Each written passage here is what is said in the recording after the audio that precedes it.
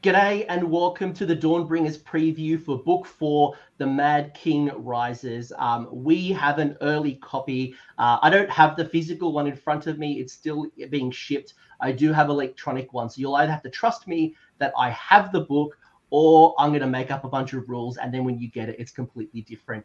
I will let you decide if you trust me enough.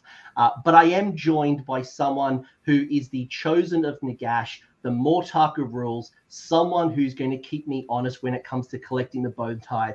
That is Madigan Mason. I'm going to laugh myself. That's how ridiculous I sound. I'm here with Madigan Mason, who is very well known. She is an incredible person who helps so many people with the rules, an absolute star when it comes to death.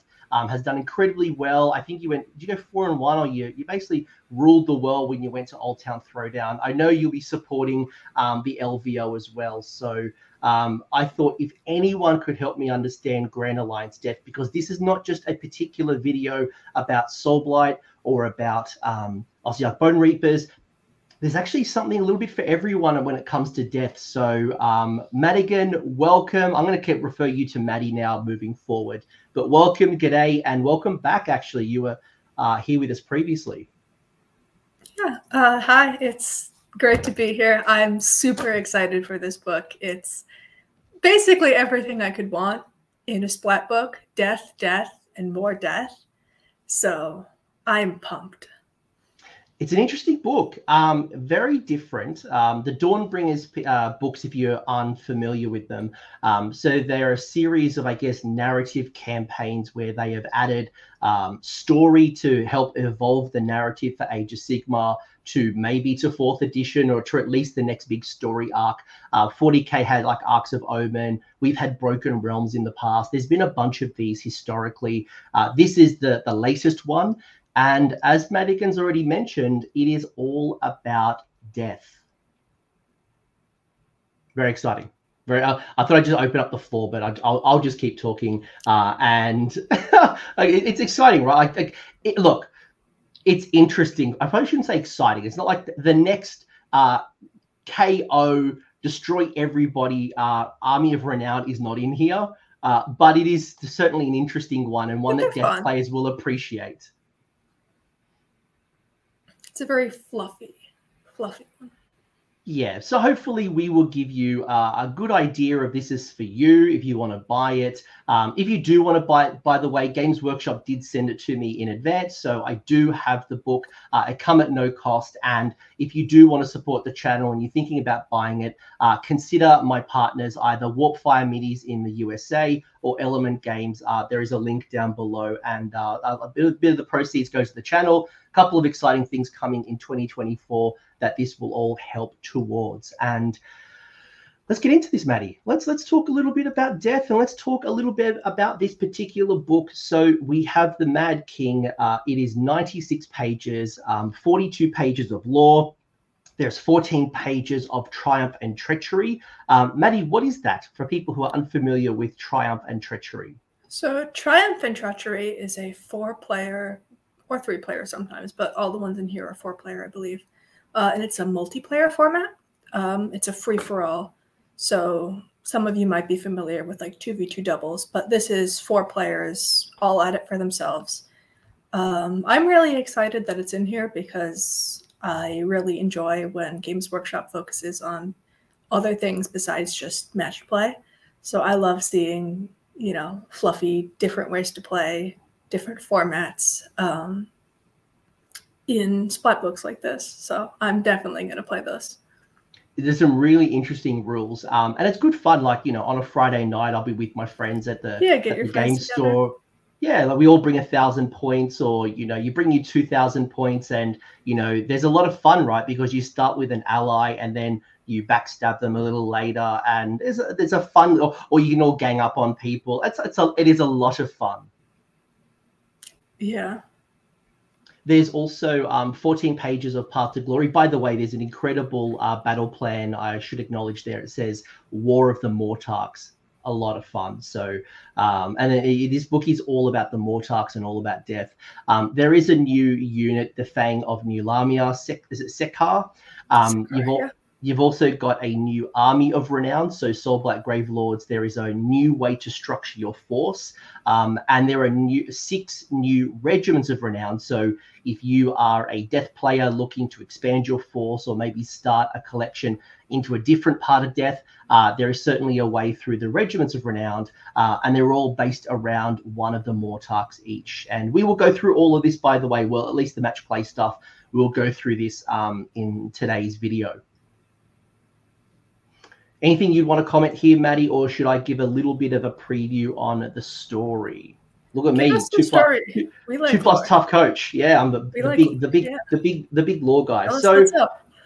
So I don't want to spoil the story, because I do want you to go and buy this book if you do like the story. Half of the story is the book, 42 pages out of the 96, so just under 50%. But to give you the high level elevator pitch, right? So the last book was all about destruction, and it was about the Dawnbringers, the cities of Sigmar, and they are on a crusade, basically, the twin-tailed crusade, one being based on Gairan, one being based by Akshi. So there are 2 forces going out to the world to expand on behalf of Sigmar and create some new cities and reclaim the realms from all the baddies.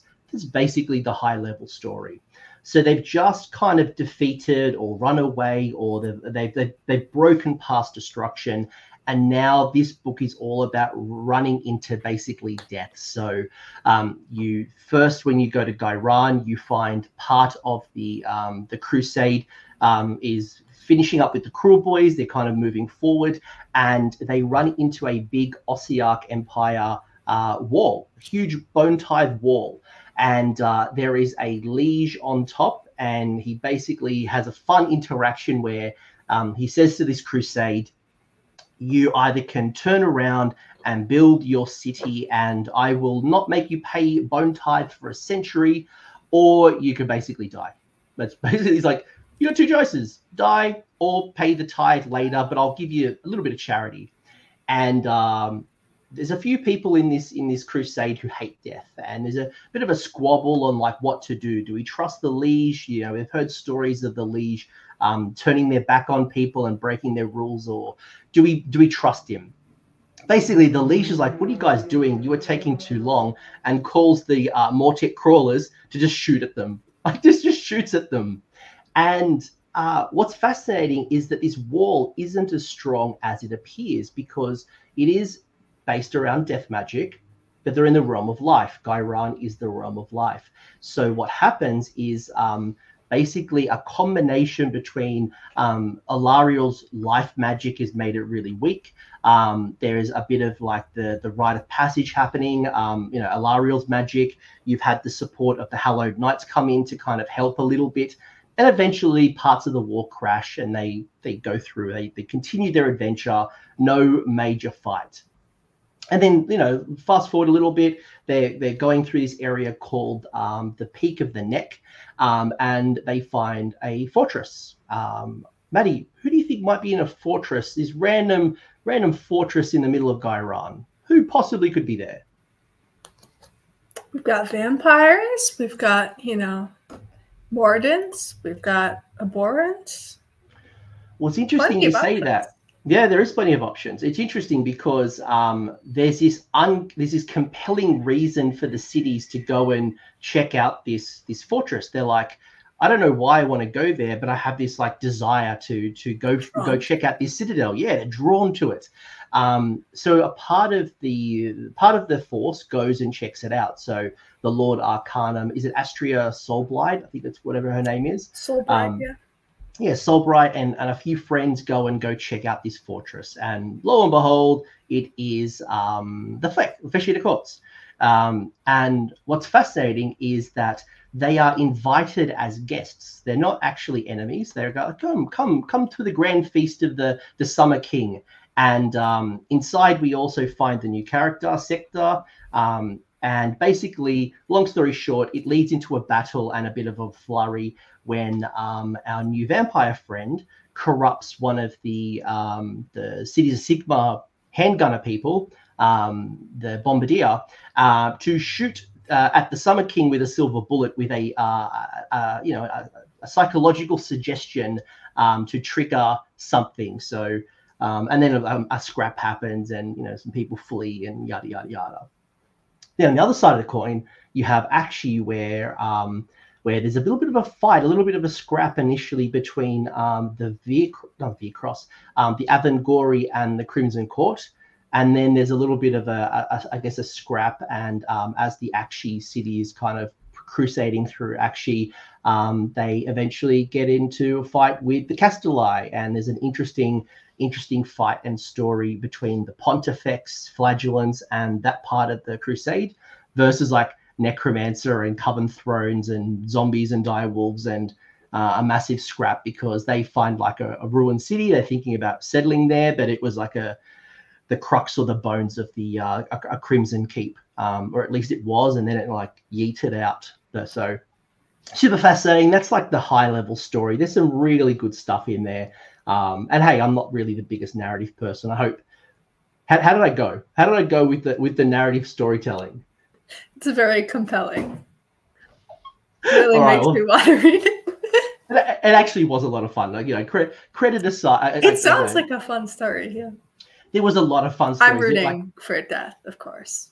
Well, it's funny because like in the Pontifex story, I think there's like Coven Thrones like just flying around the sky, terrorizing the poor old Pontifex has to like power up and try to turn the wheel and save the people because it was getting pretty dire. But I actually found it really fascinating. Even before that part, they talk about and set up this fight between the Avangori and the Castelli. I didn't realize there was like such rivalry between Lucavi and the Castelli. Black guys made a lot of enemies. Guriza too, of the OBR. There's a big spat between them mentioned in the Soulblight Battletome. Okay, all right. Well, I've learned a few things and got me a little bit excited. But what we should talk about is maybe the first thing, which is Sekhar, the Fangs of Nulahmia. So this is a brand new model to Soulblight Gravelords.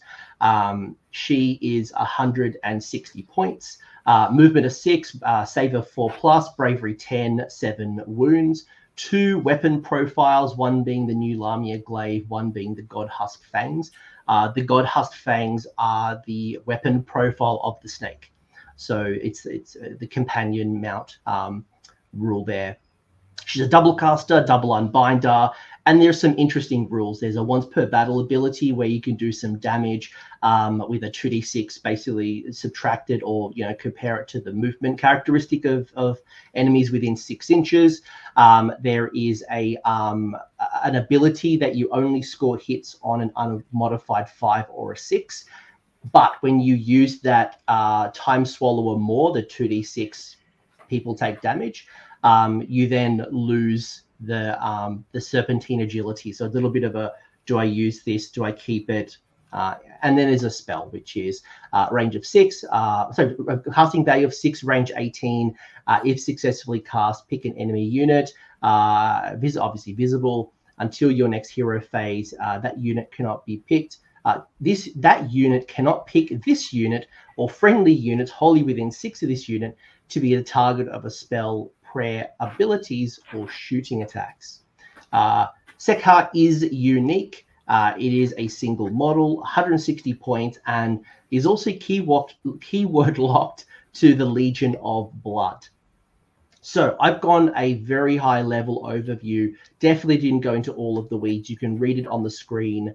Maddie, what's your first impressions? 160 point vampire, 7 wounds, 4 up save, move of 6. Interesting rules, maybe. Yeah, the most directly comparable unit is the standard Vampire Lord. And I find it hard to justify her, especially this season. They're about the same points. Vampire Lords are 10 points less. She does a little bit more damage, but not really meaningfully so. Her durability is weird to me.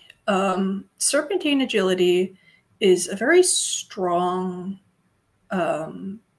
defensive ability to only be hit on 5s and 6s, but she's only on a 4-up save, not a 3-up like the base Vampire Lord. And she doesn't have the hunger.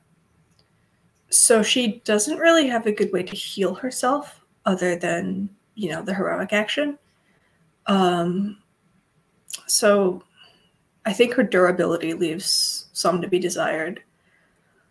The Time Swallower's Maw, I think you're basically only going to use as like a last-ditch attempt, you know, finish some things off. She's going to die anyway. But the drawback of losing the Serpentine agility is so big, and the effect is so swingy. There's a fair chance that it does absolutely nothing, that I don't think you're really going to be using that often. The big draw to me here is her spell. Death's Constriction is really good. Decent range, but it can shut down, you know, if you're worried about a blizzard, if you're worried about like a block of Fusiliers, you know, any like one big threat, you can castle around her, shut that down. And she's a double caster, which is nice. But she doesn't have any bonuses to cast. And more importantly, this season, she's not a locust because she's unique. So I think it's... She can't go in Acolytes. She can't take a Lore of Primal Frost spell. So I think she's a little bit awkward right now. Yeah, it's interesting because you made a couple of really good call-outs. When you compare it to a traditional vampire on foot, it is 10 more points more expensive. That's not really an issue. It's the fact that she has a 4-up save where a normal vampire would have 3. Yeah. She's missing Fly. She's missing the hunger. And I think we both agree, because we were discussing this prior, it's the hunger that I feel like is a real clincher, that the fact that there's no hunger means that I want this model in combat and I want to be regenerating. I think the hunger in conjunction with the Serpentine agility would be a wonderful combination. But yeah, correct me if I'm wrong, Matt. She just kind of gets chipped down. Is she the only vampire with no hunger? She is. Every other vampire in Soulblight has the hunger. Even bats have the hunger, which are missing the vampire keyword, but they're still vampires, and they have it too. All right. Even the little like 1 wound vampire foot troop models all have it so that they can heal up, you know, their 1 token 3 wound guy in the unit that exists. Basically, probably solely so that the hunger actually does something for them. But yeah. So, yeah, it's an interesting one, right? So let's assume that there is no errata. And by the way, folks, we are recording this before, obviously, the book goes live. So there might be a day 1 errata where things may change, okay? So take this with a grain of salt. Check Warhammer community. Things may have changed since the time of recording. Let's assume that there is no change to Sekhar, right? She doesn't gain Fly. She doesn't gain the hunger. Would you take this model in your army? And if so, what parts of this war scroll are drawing you to the 160? I don't think I would take her as stands, no. I think if she did get the hunger, I could see maybe swinging it. But as stands, she's a little too fragile, and she doesn't do quite enough to warrant it. She is keyworded to Legion of Blood. Would you consider this in a Legion of Blood list? You know, you have Nefi, you have her wonderful spell making you ethereal. Like, would you? Still probably not. I don't think she really does anything in Legion of Blood that she doesn't do anywhere else. It's not like she has any particularly good interactions. You can give her a bonus to cast, which is nice for her spell. You can give her extra attacks, but none of it really changes like the fundamental lack of doing anything that she's got going on, I think. But yeah, I tend to agree with you. Like, as much as I like the model and as much as she's really cool. She's a cool model. I dig the snake. I love the ability to be able to get within 6 inches. And let's say there's that spellcasting savant who's your blizzard wizard, or, you know, you've got those people just behind the lines that you can't quite get to because you got some really tanky unit holding them up. You could, especially on a low movement, you know, cities as examples, Skaven, there's a whole range of them. Yep. You could potentially delete them. It's kind of like the gnashing jaws, but especially if they're all castled up, if you can just go and hit all of them, you know. Yep, those Gits wizards like that. That's neat. But I would if I was running Sekhar, I think I would be always using Serpentine Agility, and as you said, the Time Swallower more is a last resort. Like, it's not a strategy that I want to run forward and unleash it and do as much damage as possible. No, I want to keep her being hit only on 5s and 6s. That to me is more valuable than the Time Swallower more. Unless it's going to be a grand strategy, I could claim the objective. I could stop you from scoring your grand strat. Unless there was something niche that was coming up from an interaction. Yeah, it's there when you need it, but I wouldn't plan to be using it. Would you buy the model? Absolutely. Yeah, I think it's a sick model. She's really cool looking. I love her snake. I love her hat. Super cool. All right. And it sounds like we both agree that we probably aren't taking her right now. Let's assume, hello, Cat Familiar. Let's assume that day one or in the next couple of weeks that the hunger does get errated. So let's say they're like, oops, sorry, we forgot to add this. We thought it was on there and it was misprinted. Does that change your thoughts around taking Sekhar if she had the hunger at 160 points? I do think it makes her survivability a lot better. I think this season it's still hard to justify her because she isn't a locus and there's so much that really wants you to have a locus. You know, battle plans, Acolytes Battalion, the lore of Primal Frost. But maybe next season I could see including her because I think with the hunger she then becomes a decent unit, just not well suited for the current season. Yeah, look, I love the Death Construct spell. I think you're right. Like, that's a great way to be able to stop Blizzard, be able to stop certain armies doing certain things. I think that at its range and its casting value is quite nice. But you do have a lot of flexibility with vampires. I guess the question is, if you've already got enough locuses in your army and this is just another hero, I think not so bad. But if you've only got one or so locus, you might be thinking about, do I take her, a necromancer, a vampire on foot? I guess pros and cons. There is an argument why you take her, but I think in most competitive lists, it might be not right now. Yeah. Especially because if you're running Legion of Blood, you know, your first two hero slots are probably Nefarata and a Vampire Lord and Zombie Dragon. Yeah, so straight away you're already at what, almost 1,000 points? What, 900, 800? Yeah. All right. Anything else we want to talk about with Sekhar? I mean, fun model, interesting rules. Is missing some things that are traditionally on other vampires. I can live without fly. I don't think I can live without hunger. That's about where I am. Yeah. I think that's the tipping point for me. So if hunger comes on, I take it. If not, probably not. All right. So that is our new one and only new unit, but there are a heap of other new rules. So continuing on the Soulblight Gravelord train, there is a Army of Renown. So an Army of Renown actually, Maddie, you are the Mortach of rules. I'll let you explain what a Army of Renown is first. So an Army of Renown is basically an alternate set of allegiance abilities for an army. They replace all the allegiance abilities in your battle tome. So no passives, all the enhancements in your battle tome, you can't pick from those. The battle tactics, grand strategy in your battle tome, you don't get those. Battalions, nothing. And usually they have some sort of restriction on what war scrolls you can include.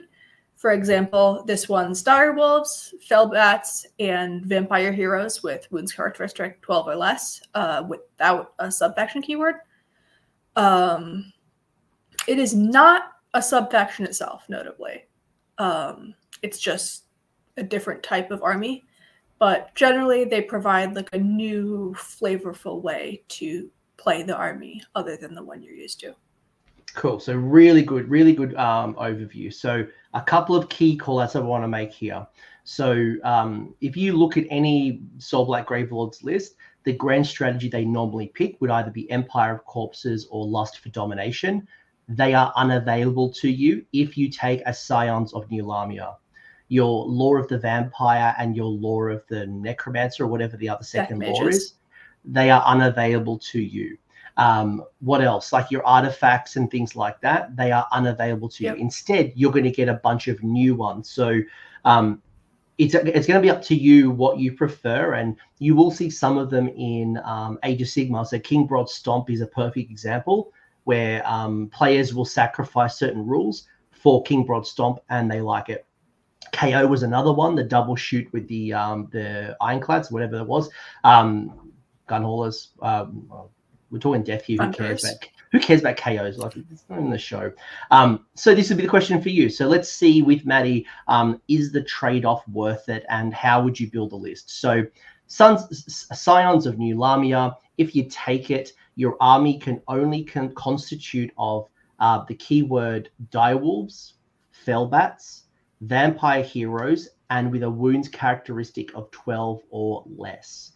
They also cannot have, they don't have a sub-faction keyword. So, Maddie, what does that mean for us at a very high level? So, direwolves and fellbats are self-explanatory. The vampire heroes part, it excludes vampire lords on zombie dragons because they are too many wounds. It excludes, things like the Virko's Foot heroes, Manfred, Bordry. It also currently excludes Nefarata would be too many wounds anyway, but weirdly it excludes Sekhar, the new foot hero, because she's Legion of Blood keyworded. That's probably an oversight. I could see that getting changed. Yeah, same. Like she's on the box art. Like she literally is the box art. It makes no sense. Yeah. So I would expect that to get changed. But Foot Vampire Lords are fine. Vengorian Lords, the Coven Throne, the Palanquin. Cato also works because he can't benefit from a sub-faction, but this is not a sub-faction, and he will get the abilities just fine. So he's actually pretty good in it. I will rewind you, though. I know you did say that the direwolves and the fellbats were obvious. But I will counter you and say that what isn't obvious maybe is you can't take skeletons, zombies, black knights, blood knights. Yeah, nothing else. So that's where you're building an army around direwolves, fellbats, and vampire heroes. So even like in your Castello, where you can make battle line blood knights, unavailable to you. This is literally what you're building around. You've got a very limited pool.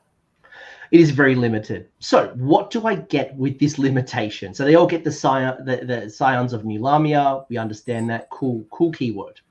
So first off, Scions of Nulahmia Vampire Lord gains the battle line battlefield role. Okay, so I can make battle line vampires. That seems kind of cool. The problem is they're still leaders.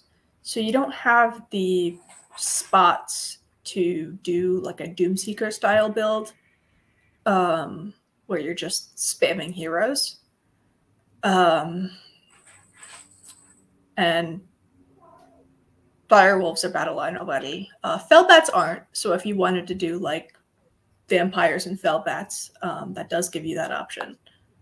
But I think usually with how limited a unit pool you have, you're already probably going to be good on battle line. Yeah, I mean, like if somebody wanted to run, I don't know, double or triple Coven Throne, for example, then like, cool, you could, and you fulfill your battle line with 3 vampires on foot. Like that's your battle line, and the rest of them could be Vengorian Lords and whatever you want. But fill it to your heart's content. Well, you're still locked to 4 behemoths. Yeah, I know. But like 4 behemoths, 300 points each. That's still 1,200 points. Yeah, but then what do you put in the rest? It's going to be wolves and bats. All I'm saying is that you can do some things with your battle line, but it's not a big deal. It's to your point with the Doomseekers. It's not like you can fill a whole army with solo vampires. Like, you can't do that because of the restrictions, but it's an option. If you wanted to just run, I don't know, whatever. It's not a big deal. 6 vampire lords and all fell bats for the rest. You got the friendly Scions of Nulahmia have a ward of 6+. Okay, that's very basic for death. The death special. Yeah, I think your cat's going crazy. He's super excited about the minions rule. The next rule is the Nulahmia invocation. So in your hero phase, you can pick 3 friendly Scions of Nulahmia summonable units wholly within 12 inches of a friendly Scions of Nulahmia hero. You can either heal up to 3 wounds allocated to that unit, or you can return a number of slain models to it with a combined wounds characteristic of 3 or less. Add 1 to the number of slain models if the returned to that unit is wholly within 6 inches of a friendly Scions of Nulahmia hero. You cannot pick the same unit to benefit from this ability more than once per phase. This is basically the equivalent of Deathly Invocation. There's no grave sites, so it's only within 6 inches of a hero here, which is definitely limiting. It means that if you want the res, you have to be like babysat by a hero. So that's kind of a big downside there. Okay, so dire wolves also are always awkward with the invocation, because they're 2 wounds. So you have 1 damaged and you're healing at 1 and that's it. Or you are resurrecting a dire wolf and then you get the bonus dire wolf if you're within 6. So it's weird because you always want the dire wolf to fully die. You never want it to just take 1 wound. Yeah, because then you're only healing up 1 as opposed to, put you in a really awkward spot. Yep. Okay. So, like, it's, you know, for death players, they're probably very familiar with it, but the key is going to be it's really based around heroes as opposed to taking advantage to your grave sites, which, by the way, there are no grave sites in this. So that's another call out. No grave sites for you. The next rule is the spell. So we talked a little bit earlier about the 2 spell laws are not available to you, but in its place you gain Grave Call. So all friendly wizards in the Scions of Nulahmia gain Grave Call. So it's a spell with the casting value of 6 and a range of 18. If successfully cast, pick 1 friendly Scions of Nulahmia summonable unit, so your dogs or your bats. Wholly within range and visible to the caster. You can add D3 models to this unit, and a cool rule is it can take you beyond its starting size. Good spell. It's pretty good, yeah. It reminds me of the Virkos heroic action. Very similar effect there. And notably, one nice thing about this, it's not a spell lore. It's something that all friendly wizards just get. So if you take, say, like a vampire lord, you can have your vampire lord know Hoarfrost or Blizzard or Flaming Weapon, and it'll still get Grave Call.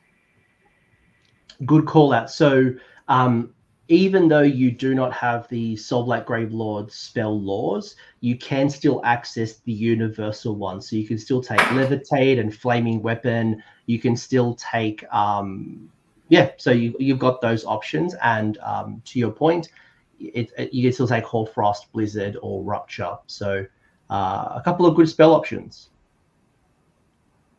For sure. But is it worth sacrificing a whole spell lore for this one spell? Probably not. The Soulblight spells are quite good too. Yeah, especially like when you roll the 10+ or the 9+, you get to, you know, get additional benefits on that spell as well. So straight away, like, yeah, there's some good spells you'll be missing out on. The bigger problem that I found while trying to like brew with it too is that there's only one, and that means you run out of spells to cast very, very quickly. You know, if you've got a unique vampire, those only know this in their War Scroll spell and, you know, Bolt Shield. If you're trying to take like Coven Thrones, Palanquins, Vengorian Lords, those all get the generic lore. But, you know, how many times can you really cast? Sure, you know, one of them's got Flaming Weapon. You probably don't need Levitate because what, do you want flying dire wolves? Everything else in your army flies. And Ghost Mist has never really been particularly good. Your Foot Vampire Lords get Lore of Primal Frost, and I think that's really where you're going to be getting most of the rest of your spells from. But if you're getting, you know, 2 casts on this hero, 2 casts on that hero, 1 cast here, 1 cast there, if you're really trying to do like a vampire hero heavy list, which is something that the Army of Renown seems to be trying to, you know, push you into, you just really don't have the quantity of spells to support it because you can't cast spells more than once, so you run out. Might be good for if Sekhar does get included into this Army of Renown, being a double caster, it would give you a bit more flexibility. We are assuming that she gets added to this in some loophole, but yeah, like you are going to run out of spells pretty quickly because a lot of your heroes that you can include in this are all wizards. There's only so many grave calls you can cast, and that answer is one per turn. Exactly the point is that you run out of spells. Yeah, at least like one cast. Some of them are 2 casts. You know, it's not like you can cast Mystic Shield twice in a turn. So all right, it's a good spell. We'll call it as it is, and we'll make an assumption at the end, or a call at the end. Is it worth trading off being Legion of Blood, Legion of Night, Via Cross, whatever? Now you're gonna crush me on my pronunciation of this one. Is it Bacchanal of Blood? Bacchanal? I don't know. I'm notorious for saying things wrong. Anyway, whatever that is of blood, friendly Scions and Nulahmia vampire heroes are bloodthirsty while they're within 3 inches of enemy units. Add 1 to the attack characteristic of melee weapons. If they are outside of 3 inches, they're empowered. They get +1 to casting, dispelling, and unbinding. So this is the same rule from Legion of Blood? Yes. This is a Legion of Blood rule. You basically, if you... Wizard is in combat, he gets +1 attack. If he's out of combat, +1 to casting, unbinding, and dispelling rolls. Yeah, it's a pretty solid rule. I like this with the bigger vampires too, because like Coven Thrones have 3 different attack profiles. Palanquins have 2. So you can, you know, double, triple up on the +1 attacks. Adding to casting rolls is nice when all of your heroes cast. Unlike the Legion of Blood one, you can get +2 with Kato. So that's fun. But it's the same as the Legion of Blood one, basically. So yeah, so that's a good rule in itself. If you haven't played with that rule in the past, that's a solid rule. That's a good rule. Now, the reason why you take Scions of Nulahmia, the whole reason is this particular set of rules. It's the most unique part of this book, so we're going to unpack this a little more. So demise by design. At the start of your hero phase, you can say that one of your Scions of Nulahmia units are attempting one of the plots in the demise by design table. We'll get to that in a minute. By the start of your next hero phase.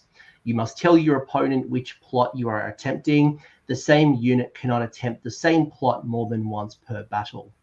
If the unit completes the plot, it gains a corresponding plot ability for the rest of the battle. If the unit has already gained a plot ability, you must choose which one to keep. You cannot have more than 1 plot on a unit. So you got to replace it. We've seen something like this before, Maddie, haven't we? We've seen this on the old Tzeentch battle tome. Yeah, the old Tzeentch book has a similar rule. It also has like Castello, for example, has similar type of things where if you do something, sort of, yeah, you get a similar. Those are all they have to kill something basically. Yes, different effect for what it is. But it's a similar concept.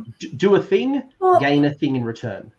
I think the biggest difference between this and the Castello one is you have to declare this beforehand, versus the Castello one, it's just a passive effect. You know, you kill your thing, you get your buff. So it definitely reminds me a lot more of those old Agendas of Anarchy or the Tzeentch ones, where you need to declare it beforehand and then carry it out. Yes. I think some of them are even the same, which is interesting. Well, let's have a look at them. Let's have a look at them. So this is the concept, right? You declare a thing, you do the thing, you get the reward. So was it the thematic realignment? You pick a friendly wizard. It must successfully cast 2 spells this hero phase that are not unbound. The benefit is +1 to casting rolls for that wizard. Maddie, thoughts? This one's kind of annoying to achieve just because of how many units in your army are actually going to have 2 casts. Sekhar does, assuming she gets to be allowed to include it. The Coven Throne can get a 2nd cast. All your locuses, you know, have the potential to get a 2nd cast. But like a lot of your units are just going to be single cast units. So it's a little bit tricky to pull this off. Yeah. Since a lot of times you're going to be jumping through hoops to get your +1 to cast. Plus, if a opponent really was worried about you getting +1 to your cast, they would maybe use a primal magic dice to try to stop one of your 2 casts. So it could be nice, like turn one, stay out of unbind range, get magical dominance, turn 1, get the 2 spells off. If you've got arcane terrain, sit next to it, get those 2 spells off outside of unbind range, and this could be a really nice turn 1 thing. But outside of that, this could be hard. The problem with that is a turn 1. Assumedly, you know, if you're saying out of unbind magical dominance, you're taking top of turn 1. Mm-hmm. In which case you won't have your option for the seasonal 2nd cast. So your options are either your Coven Throne, since you're going first, will have an extra cast, or Sekhar, I think, is the only native 2 caster you have access to. I think. I believe so. Yeah, I believe so. I was just having a look, and I believe that I'm because pretty of sure she's the only one, assuming we even get her at all. Yes, yeah, correct. Like, we're making an assumption that we are getting Sekhar, but if not, you're right. You need to go second to get the extra spell cast, and you're potentially playing with fire depending on who your opponent is. Yeah.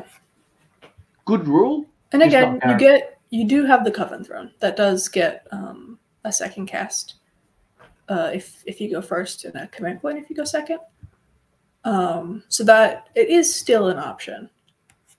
Yeah, it's just very finicky.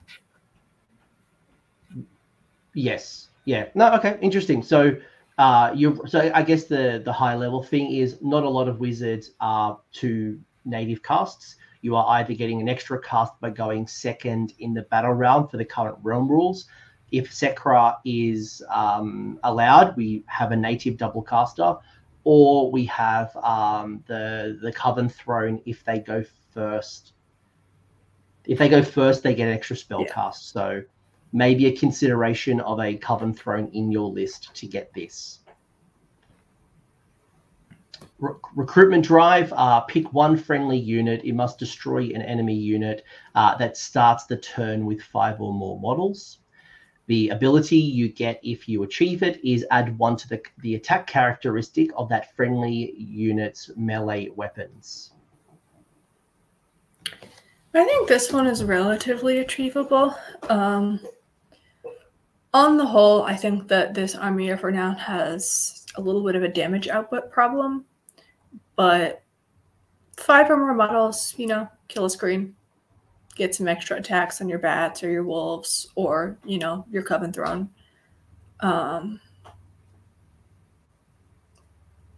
As long as, you know, there's a unit that's like squishy enough for you to kill, I don't think this one is too hard to ask. Who's a good recipient for something like this? Are you thinking like Vengo Lord? Are you thinking Direwolves? Like, you know, Direwolves have volume attacks. Well, I like the Coven Throne again, as far as like heroes go, or the Vengo Lord, because they've both got 3 profiles on them. So you're getting 3 attacks as opposed to like, you know, like a Foot Vampire Lord would only get 1. Direwolves, their attacks aren't very good, but you're getting a lot of them. Feldbats have surprisingly good attacks, so they're also not a bad choice, especially because they get extra attacks from their own ability too. So you could stack up a lot of attacks on Feldbats. And I think that's the interesting thing. You know, do you go for quality of attacks? And the Vengo Lord, for example, getting an extra attack on the Gore-Drenched Talons, turning it to 4 attacks, you know, Ren 2, 3 damage apiece is you know, it's quite quality. On the flip side, your Direwolves and your Feldbats, you're getting an extra volume of attacks. Add a layer of Hoarfrost into the mix, and you know, yes, they're not the most potent damage, but it's the volume that will clear screens, or you're going for lots of 1s. Yeah, Hoarfrost and Feldbats are pretty scary too. Like, they're damage too, which no one ever expects because they're little bitey bats. But if you can get Hoarfrost off and get a bunch of those extra attacks, you know, 1 from this, their own ability gives it, and stacks. You know, you could easily have like 6-7 attack Feldbats. Yeah, they are a little bit underassuming, aren't they? When you look at it, you're like, oh, just bats. They just like they soak up. You assume it's like a little chaff unit, you know, like Furies or something, but they have no rend, so it's kind of swinging on their own. But they are damaged too. And they're super annoying because they can retreat and charge as well. Yep. So it's super annoying. A worthy vintage. So if you pick a friendly unit that it must destroy an enemy hero or monster. You add 1 to the save rolls for attacks that target that friendly model. This one is interesting. It really depends on, you know, if you've got little 5-wound foot heroes, those are easy to kill, but they're relatively well protected, versus nothing in this army is super killy, so it's going to be tough to bring down those, you know, big centerpiece heroes and monsters. But things like the Coven Throne or the Palanquin really want to be hero hunting anyway. The Palanquin gives everything around it extra attacks if you kill a hero, and the Coven Throne has a spell. I think it's like D3 mortal wounds. It's not a lot, but if you kill a hero with it, you get a Vampire Lord, which is cute. But so it's neat that you have a reward that sort of pushes those units to do what they wanted to do anyway. And I think it's a good buff on them too, because they're a 4-up base save. So having that extra bit of survivability is nice. Yeah, the Undying Servitude spell from the Palanquin is going to help you achieve that. But also the Coven Throne with that wail, the wail of screaming or whatever, wail of whatever, it can do damage as well. So a nice way, because again, there's a lot of heroes, you're right, that are hiding behind the lines, whether they're Blizzard Wizards or whether they are there just purely as supports. And hey, get yourself free Vampire if you trigger the little combination as well.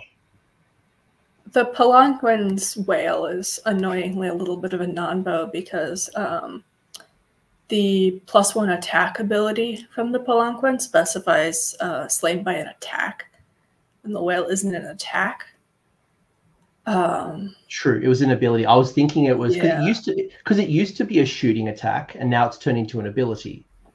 Yeah. It's still nice. You know, it's a big AoE effect, and again, it can help you sort of get those hard to reach heroes. 16-inch 4 up D3 mortal wounds. Everything in that range, mind you, is like that's a pretty good anti-castle effect. The plot doesn't specify attacks, though. It doesn't say... The plot doesn't, no. Yeah. No, the plot, yeah. I just want to call that out. Like, specifically the plot, you could kill them with an ability, and you would trigger the plot. So, not bad, not bad. +1 save is not bad. And then finally, the Queen's Prize. So pick a friendly unit. It must be contesting an objective you control that was controlled by your opponent at the start of the turn, your turn. The ability, if you achieve it, is each model in that friendly unit counts as 2 models instead when determining control for objectives. Presumably intended to be instead of 1. Good on direwolves, good on bats.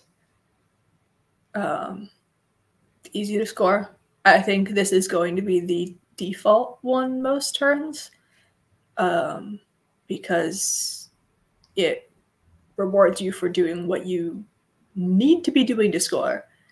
The effect on it is really strong. Just good plot overall. Yeah. It's predictable, you know, unlike having to kill something, or you look at the spell casting, there's failure points. This one, if I have a unit of, correct, I have a unit of 10 or 20 doggos, they walk on a point.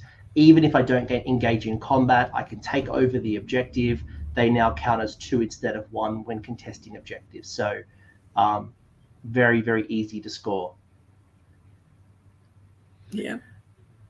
Maddie, overall plots, thoughts, are these something that you like, something that's achievable, something that you'd want to build a list around, or are these just, right now, I'd be better off playing this at my local store for funsies and maybe sticking with my traditional list at my next GT? I think they're super fun, but I think the only one that's like going to be really game-changing is the Queen's Prize. Good effects on the other ones, but you know, there is a little bit of a hoop for them, and the units that can receive the buffs aren't necessarily units that are super going to benefit from them. You know, +1 attacks is good, but again, your best options are basically like Vangorian Lord or Coven Throne. It's not like you can put that on Graveguard or something. Yeah. So it definitely helps make your mediocre damage output a little more consistent. But I don't really think it's gonna make or break very much. You know, +1 to save, it's a good effect, especially, you know, if you did go chase down an enemy hero, you're probably now in the middle of their army. So, but I feel like they're not going to be game changing, you know. Fun rules, probably not our next Pfeifer no GT list. But hey, someone might prove me wrong. Someone might take this to Adepticon, prove me wrong, and then I'll be interviewing them going, what craziness did you unlock? But right now, it's hard for me to justify dropping Legion of Blood, Legion of Night, V-Cross, any of the other combinations. I would rather Castelli, and people know I'm not the biggest fan of Castelli. I would still run Castelli over this right now. But we still have other rules to unpack, so let's not jump too much to conclusion, but right now it's a hard sell at the moment. You do have a command trait, so your general is going to get Keeper of the Royal Menagerie. At the end of your movement phase, you can pick 1 destroyed friendly Scions of Nulahmia summonable unit and roll a dice. On a 3+, a replacement unit with half the models are set up and just blah, blah, blah, blah, blah. Outside of 12, so wholly within 12 inches of the general, more than 3 from enemy units. The unit cannot attempt to charge or pile in the same turn, and each unit that's destroyed can only be replaced once. A replaced unit cannot be replaced again. This is an allegiance ability. Like this is your old allegiance ability. It's basically they moved the allegiance ability into a command trait. It's also, you know, pared down. It can only be set up around that general. So it's got the big weakness basically of if you focus down and kill the general, that's all of your unit recursion gone. Yeah, so I need to protect really fragile engine. Yeah. Well, I think it makes a Vingorian Lord the best general choice for it. You've got that 3-up save, you know, it's a little tankier, the rend reduction. So I do like it on a Vingorian Lord more than, you know, trying to like put it on a foot vampire or something. Well, but you could also just hide it behind walls of chaff. Well, that's exactly where I was going to lead you to, is that you've got the artifact called the Crown of Command, where the bearer gets a 5-up ward while they're within 3 inches of a friendly summonable unit. So all of a sudden, you could be creating a Vampire Lord on foot with a base save of 3-up, with a ward of 5+, because it's hugging a block of bats or direwolves or whatever. And maybe they're a spellcasting savants. You've got to keep them around, and you know it's a pretty and then obviously got the hunger to be healing up as well. That could be quite a durable little unit, getting +1 to cast because it's not engaged in combat. Good artifact. Yeah, it's a pretty good artifact. I feel like the problem with trying to hide a foot hero here is that, again, you're like so low on, you know, quality damage here that you really do, I think, need your heroes getting in, need them hitting things, because if they're not hitting things, you just don't have the damage output to kill anything.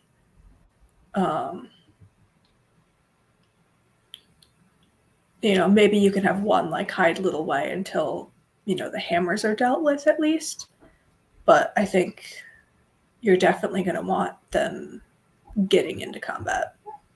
I guess the other challenge, Maddie, as well, is the vampire. If you did what I said, you don't have Spirit Gale. So you could be getting +1 to cast, but you're not getting the mortal wounds from afar. That Spirit Gale seems to really enjoy. Even like Vile Transference, like being able to just can't, yeah. You can definitely still pull them up, you know, like take a Vampire Lord with Blizzard, sit it on a point, surround it in wolves. Like if they want the point, they'll have to approach you. But which is something you're currently seeing at the moment. I've seen some direwolf heavy lists where there's been a Blizzard Wizard, like a Necromancer behind the scenes, and just you get into that threat range, because you're right, the direwolves and the bats aren't going to do the most amount of damage on their own. That's why Graveguard is so powerful in Soulblight, because they're your damage dealer, your Vampire Lord, a damage dealer, your Black Knights on the charge, damage dealer. Okay, good artifact. Command trait is something that you would sacrifice as an allegiance ability. It's a good rule, but you're now choosing it as your command trait over anything else.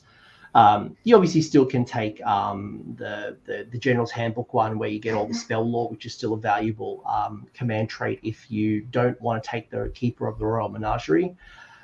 There is 1 grand strategy and 3 battle tactics. The grand strategy is perfect execution, where you complete the grand strategy if each plot from the demise from design table was completed at least once. So we do all 4 of them at least once, you get your grand strat. Do you like this, or would you pick something from the General's Handbook? It's garbage. I would never choose it. There are some armies that this just physically can't be completed against. If you fight Gargants, you're not getting recruitment drive. They're not running units with 5 or more models, unless they're running the Gitz Regiment. But like you're just never scoring that. And even against some armies where it might be physically possible, you're still probably not going to. You know, you fight most OBR lists, for example. They're taking a unit of Death Riders. That's 5 models. Technically, if you take them from 5 to 0 in one go, like, you could score it, but you're probably not going to. It's the first one. It's the first one for me that makes it hard in this current season. The first one is hard, but at least it's always physically possible.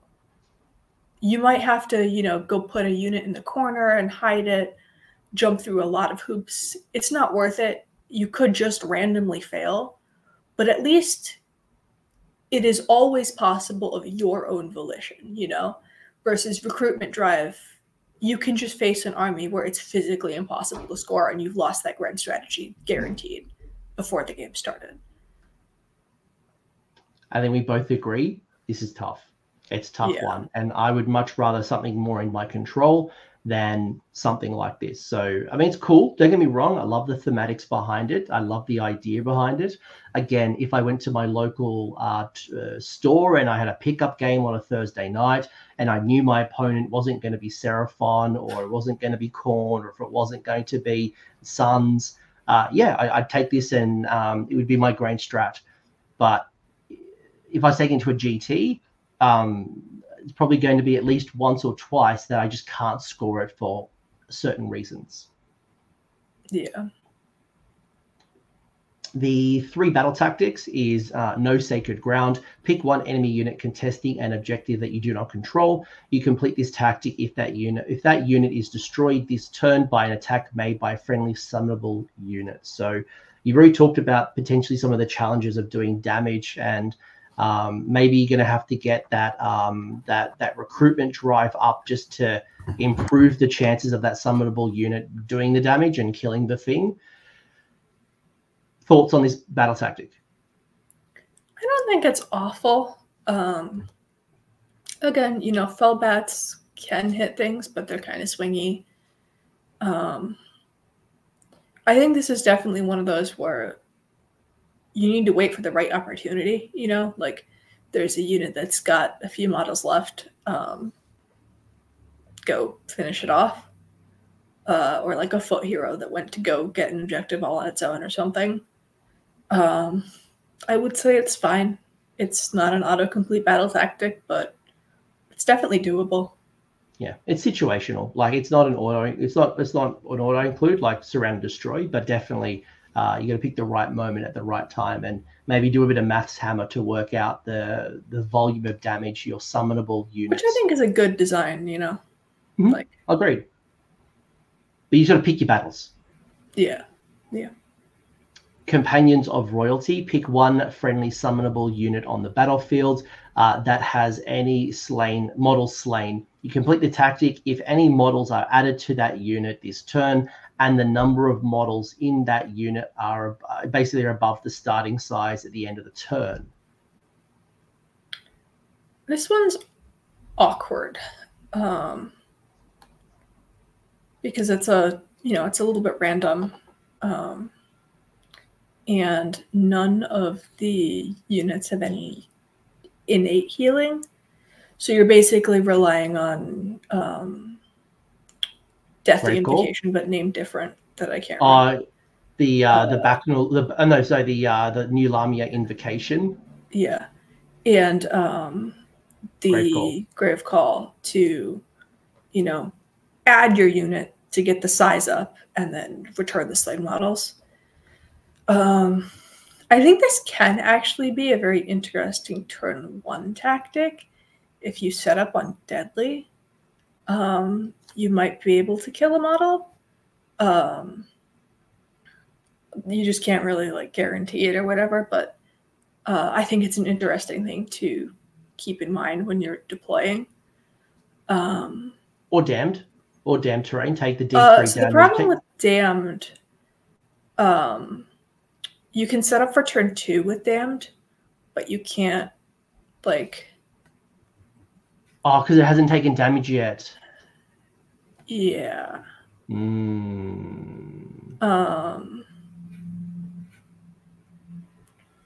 So It's definitely awkward. This is situational. I think it's interesting. It's situational, Yeah. right? Like it is achievable, but you've got to make sure you don't take any damage because you can heal up, but then you've got to be staying above the starting size at the end of the turn. Yeah.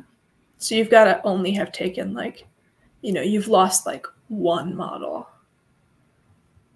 And I do think that damned is nice for it because you can try to set up for a turn 2. But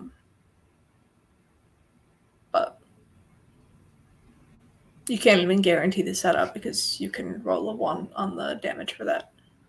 Yeah, spot on. I mean, if you've taken some damage from, you know, I don't know, Sentinels or some cities, and like there's been some chip damage and you've lost a doggo, awesome. This is the perfect time to then pull out this particular battle tactic. But again, it's a timing thing.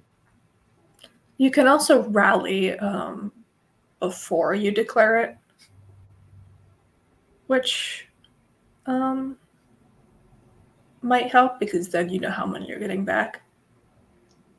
Might be still rough though, because if you've got a unit of 10 doggos, you don't want to risk it if you've lost like 4 or 5 doggos.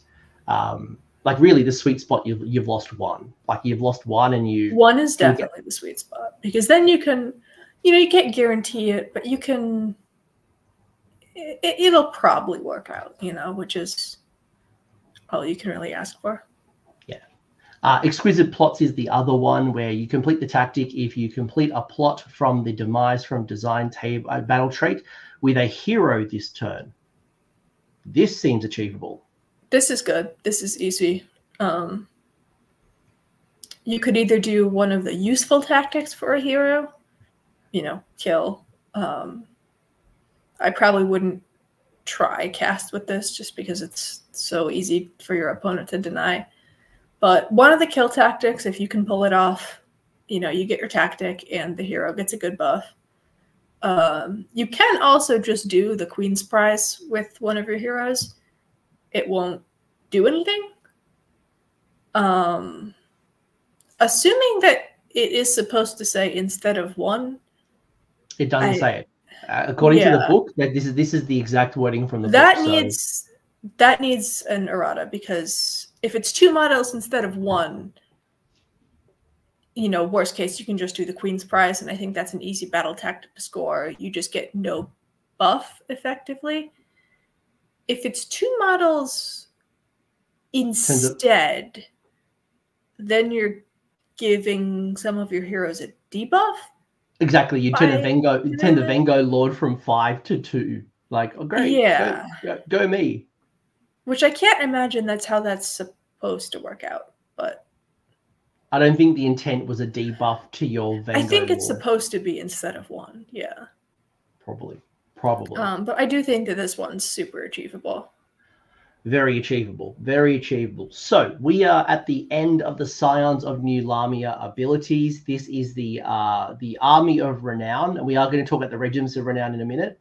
But to close out this particular part of the video, Maddie, as a Soulblight Gravelords player, are you going to take Scions of Nulahmia? And if you did, why? And if you're not, why not? I might take it to like casual night at my LGS or something, but I definitely would not take this to a GT. Its list building restrictions are very awkward.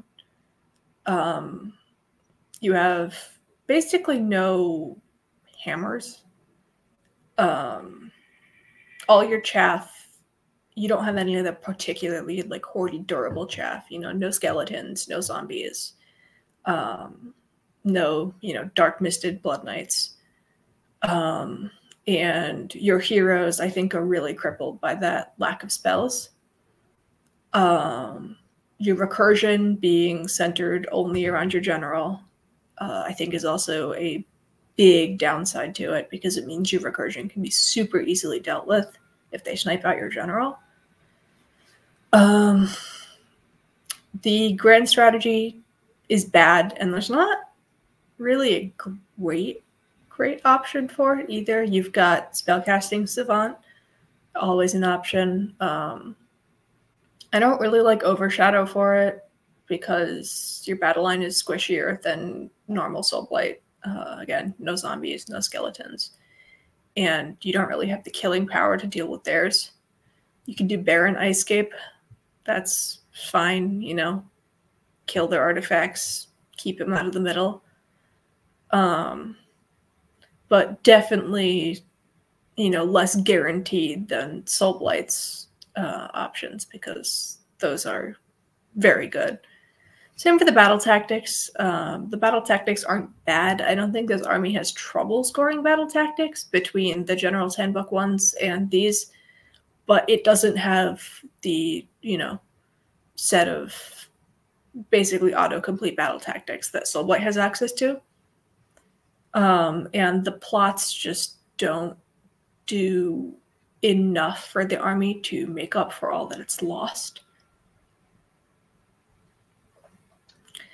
I think that, like, if I was to attempt to make a competitive build with this army, it would just be trying to spam wolves and bats, and at that point, I would just play Virkos. Like, and for the people who want to see that list, hang on towards the end. We will go through Maddie's fun list, but I don't want to spend too, I mean, we spent a lot of time unpacking this. So hopefully you are clear. And if you are going to take this Army of Renown, you know why, and then you have a really good understanding. But hopefully we've talked to you about the limitations, and Armies of Renown are not all meant to be the most competitive top tier builds, and it's not meant to be a band-aid to fix bad armies. I just want to call this out because it seems like most people, when they see a bad Army of Renown, they feel slighted. And realistically, these are all about a force that is thematic to the book, to this particular Mad King Rises, that ties in nicely to the story. It's meant to be fun. Yes, a couple of outliers like KO, like Sons will come out and they will be strong.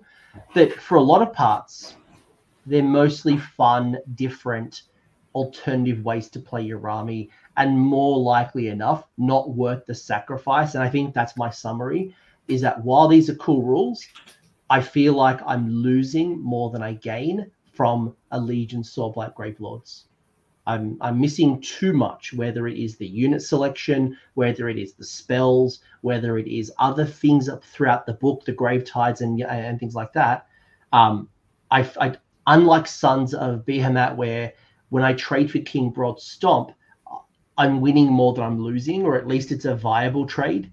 This feels like I'm trading down. It feels like I'm giving a really expensive car to receive a push bike. Like, it's not a comparable trade. for sure.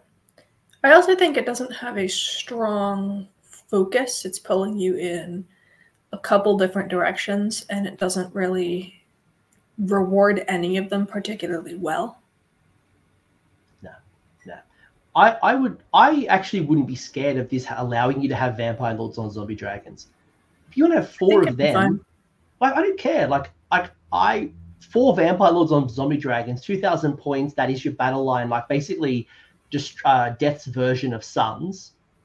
Cool. You got 4 models that count as 5 on an objective. Go hunt and be free. Like, I don't care less. Like, I'm not scared of that. I don't know, Maddie.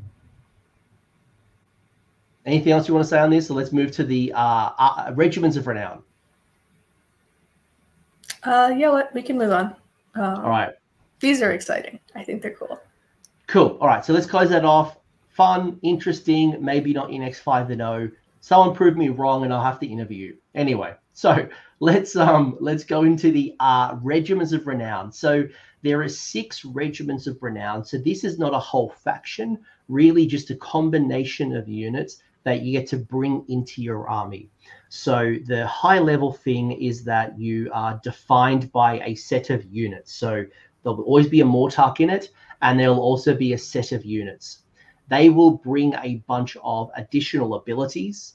They are packaged in a certain price point, but you cannot bring this into your army if it is the same legion. So for example, in Nefarata's Royal Echelon, for example, I cannot take this Regiment of Renown in a Soulblight Gravelords list. I can bring it into Nighthorn, I can bring it into Ossiarch Bone Reapers, and I can bring it into Flesh Eater Courts.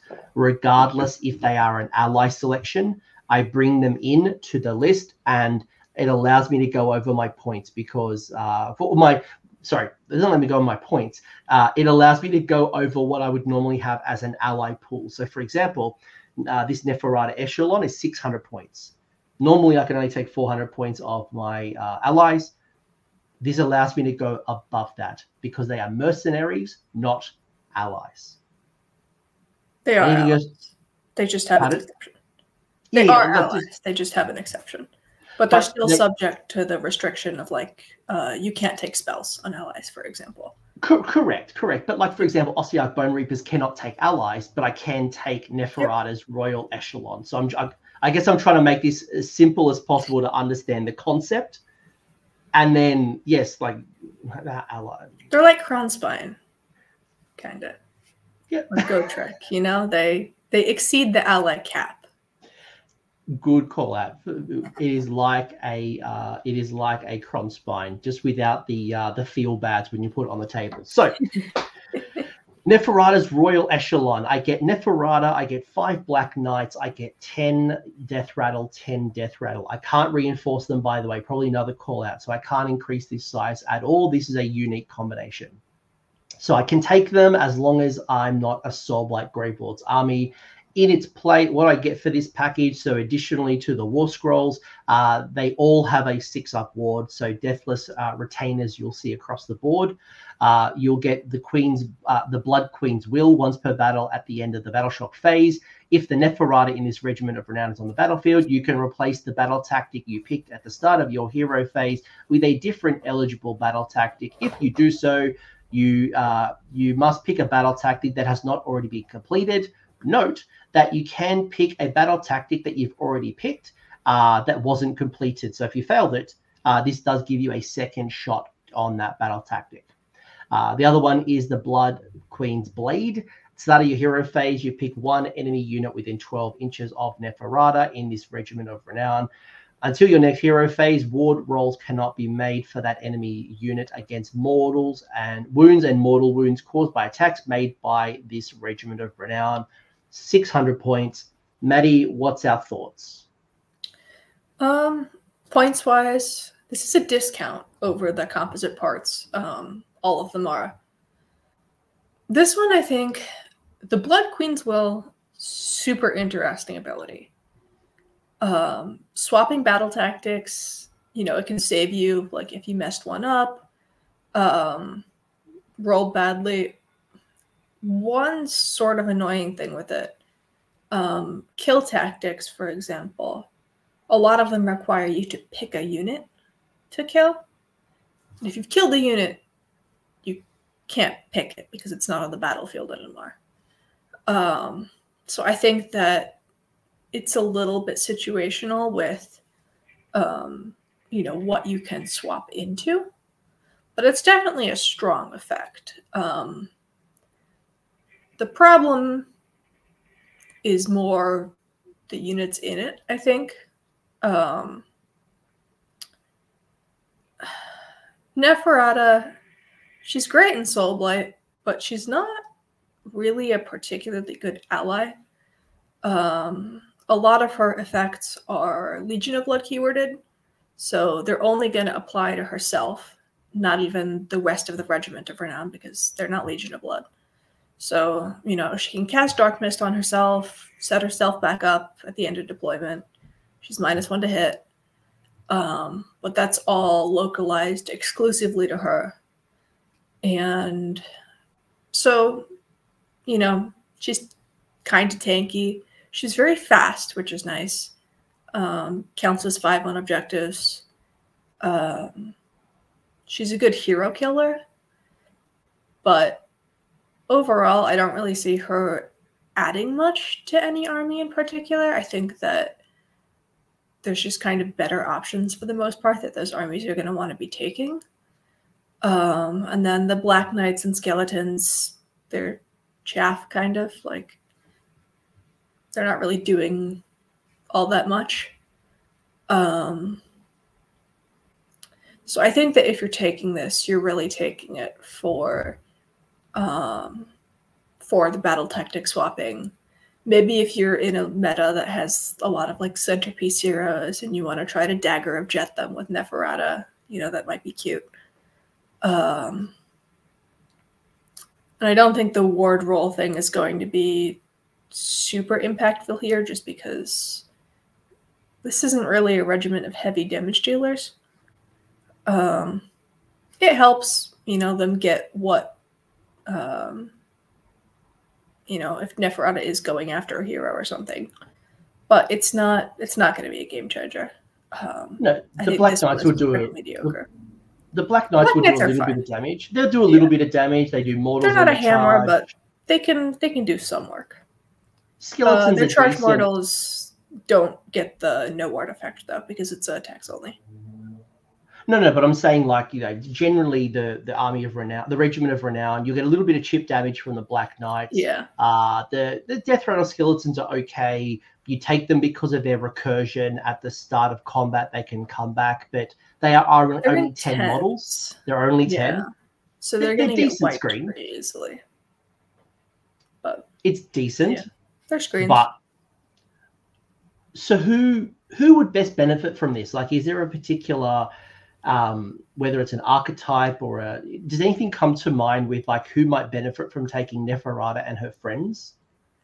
I don't think any of the existing armies particularly want this one. Nighthaunt, maybe, off the top of my head. They're struggling. Their own units aren't necessarily the greatest. But I don't know what this really adds to them. They've even got, you know, already natively no wards. They've got, you know, good screens. They've got charge mortals. Like, this is way too expensive for OBR. And sure, they'd like screens, but they would like to not pay 600 points for screens. And they don't really struggle with battle tactics. Feck also. They've got their own, you know, screens. They've got fast units. They've got good battle tactic options. It just doesn't really fill a niche that any of the armies are really missing. So I think if you are taking this, it's, you know, for the fluff, for the fun, you know, cute battle tax swapping ability. I don't really think there's a competitive place for it. Yeah, by the way, folks, we are talking at this purely from a match play point of view. If you have a mad narrative in your idea, or you're looking for this to justify going out and buying Nefarata, it's one of the kits that you've always wanted to buy. You do you, run the army to your heart's content. I guess we're speaking here to the most competitive folks who are thinking about, do I take this to my next grand tournament, and does it add a layer to my list? And I think right now, the answer is probably no. Nefarata can be a nice little hero hunter with her speed, being able to turn ethereal. With Blizzard, though, it's definitely a risk right now because you get in range and pew, Neffy's dead. But I think there's some interesting things in here, but probably, again, not something that I would restructure 600 of my points out of my army to fit this in. I think there might be other regiments of renown that might fill that slot a little better. Maddie, anything final? No. All right, I think we both agree. Next one is our brand new Summer King's entourage. So this is Ushoran, the new Mortach for Flesh Eater Courts, the Mortach of Delusion. The model is currently unavailable, so who knows when it comes out, but maybe this will inspire you to go pick it up.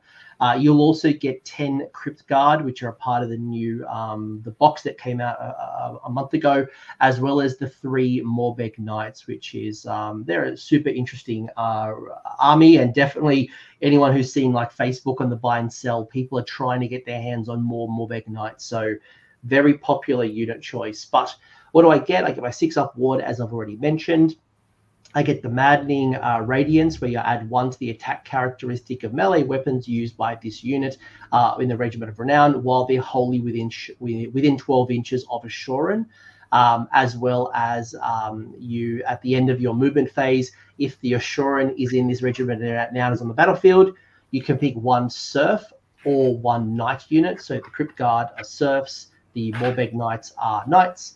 In this Regiment of Renown, they're destroyed. You add the unit identically to the battlefield, set it up wholly within 6 inches of a battle edge, more than 9 inches from all enemy units, and you can only replace them once. So essentially, for 670 points, I'm getting Assuran, 10 Crypt Guard, 3 Morbeg Knights, and I can replace those units once each. Not Assuran, obviously, but the Crypt Guard and the Morbeg Knights. Anyone can take this other than Flesh Eater Courts. What's our thoughts on this one? It's a lot of damage. Usharan is normally... A lot of his abilities revolve around the Feck allegiance abilities. The delusion swapping, for example, that's not going to work here. His feeding frenzy ability also isn't going to work here.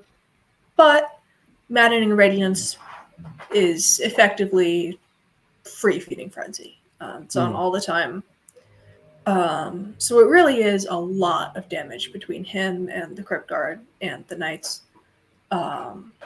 And the fact that the recursion is a full unit instead of just a half unit means you are getting a lot of value out of those hammers.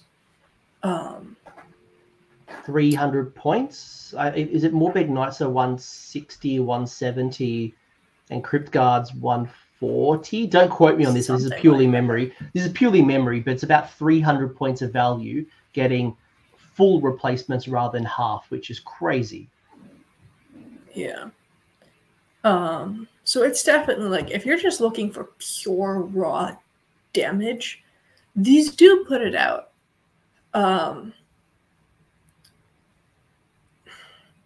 The problem is, I'm not sure if anyone necessarily needs just damage, because it's not going to synergize with any of your allegiance abilities, any of your buff spells.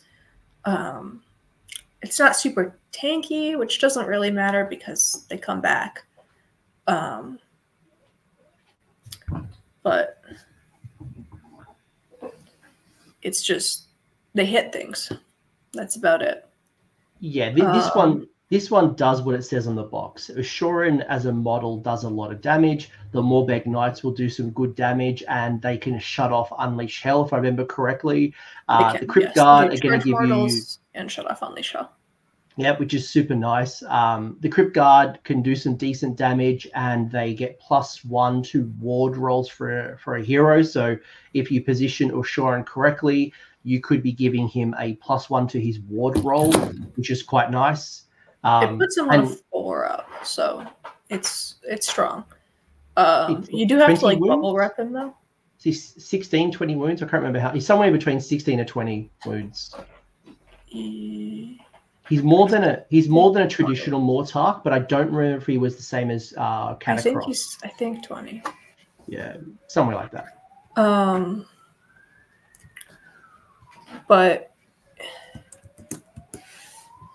yeah, OBR not starved for damage at all. Feck, can't take him. Nighthaunt? Nighthaunt, maybe. He's not going to proc Wave of Terror, but they do have damage problems. And they do have some base rend. It's not a lot, but they'll chew things up. The Terrified in Nighthaunt also synergizes nicely with Usharan's bravery debuffing, because he's got that -1 to bravery for everything within 3 inches of him in combat permanently. I think he has 16 wounds. I think he heals a lot as well. His war scroll's not. It's less. Yeah. His war scroll's not in the app, and I'm not near the book, so it's somewhere between 16 and 20. I think it's 16. Yeah. Okay. But yeah, he heals himself. I think there's some play in Nighthaunt if you're looking for some damage. And look, regardless, all of these regiments of renown are going to lose the synergy, right? Regardless, so we've got to take them for what they are. We've got to take them some have, like their own synergy. Like Usharan's bravery debuff, that brings something into Nighthaunt that they've always had terrified, but no way to really capitalize on that. But this could be a way to do that. And I think a point you made earlier on as well is that these are discounted, and 100% you are discounted, because I think you and I both agree that Mortachs are not they're not Archaon. They are not they're not Gordrak. They are not a centerpiece that you run forward and you win with on their own. They are force multipliers, and you see that their synergies are far greater in combination. You've already alluded to the Legion of Blood. So seeing Nefarata, she is so much better. And why you don't see Nefarata outside of Legion of Blood very often. Someone like Manfred is a little bit better being a solo operator, but for most parts, they have to act within their keyword. And probably why you're getting a discount, because Assuran, I think, was like 450, 500. So he's a lot. Yeah. So, but you're getting in this combination 10 Crypt Guard and 3 Morbeg Knights, and you're getting them back once per battle each at full strength. So that's a lot of value from this combination. And I think it's easy to sort of, when you're looking at all of them, and they're all discounted a little bit, but with those extra units, the sheer value in this one is particularly high, and just like units you're getting for those points. Yeah, I like it for that, and I think you're going to get some good damage out of Assuran. And the Morbeg Knights, I think they'll surprise you, and you can trade them off a little bit, and you get them back, so you don't have to be as protective with them. Yeah.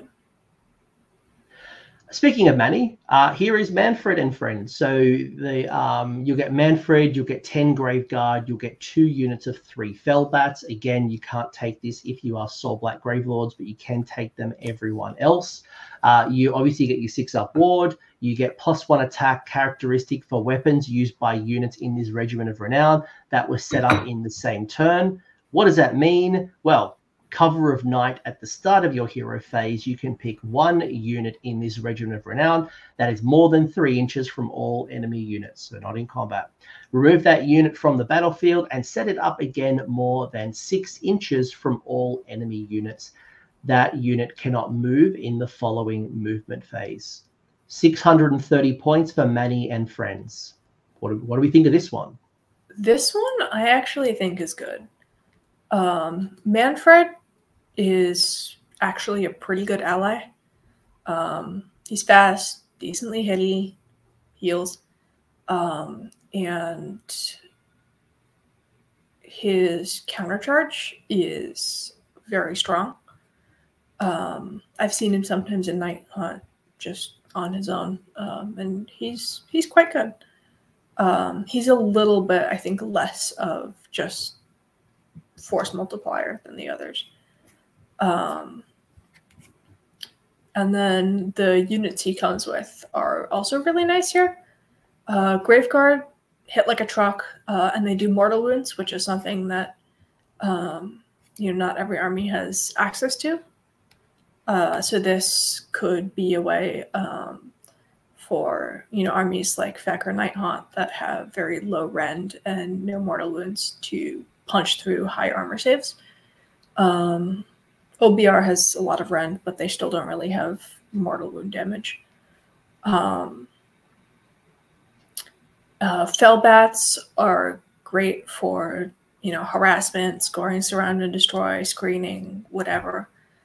Super versatile unit, super great. And then the combination of Cover of Night and Engulfing Shadows. Cover of Night, already a great ability on its own, giving even more mobility to Manfred, to the bats. They can be anywhere they want, anytime, basically. But then for the Graveguard, getting to teleport them 6 inches away and have +1 attacks, your opponent needs to watch their back line or it's going to explode.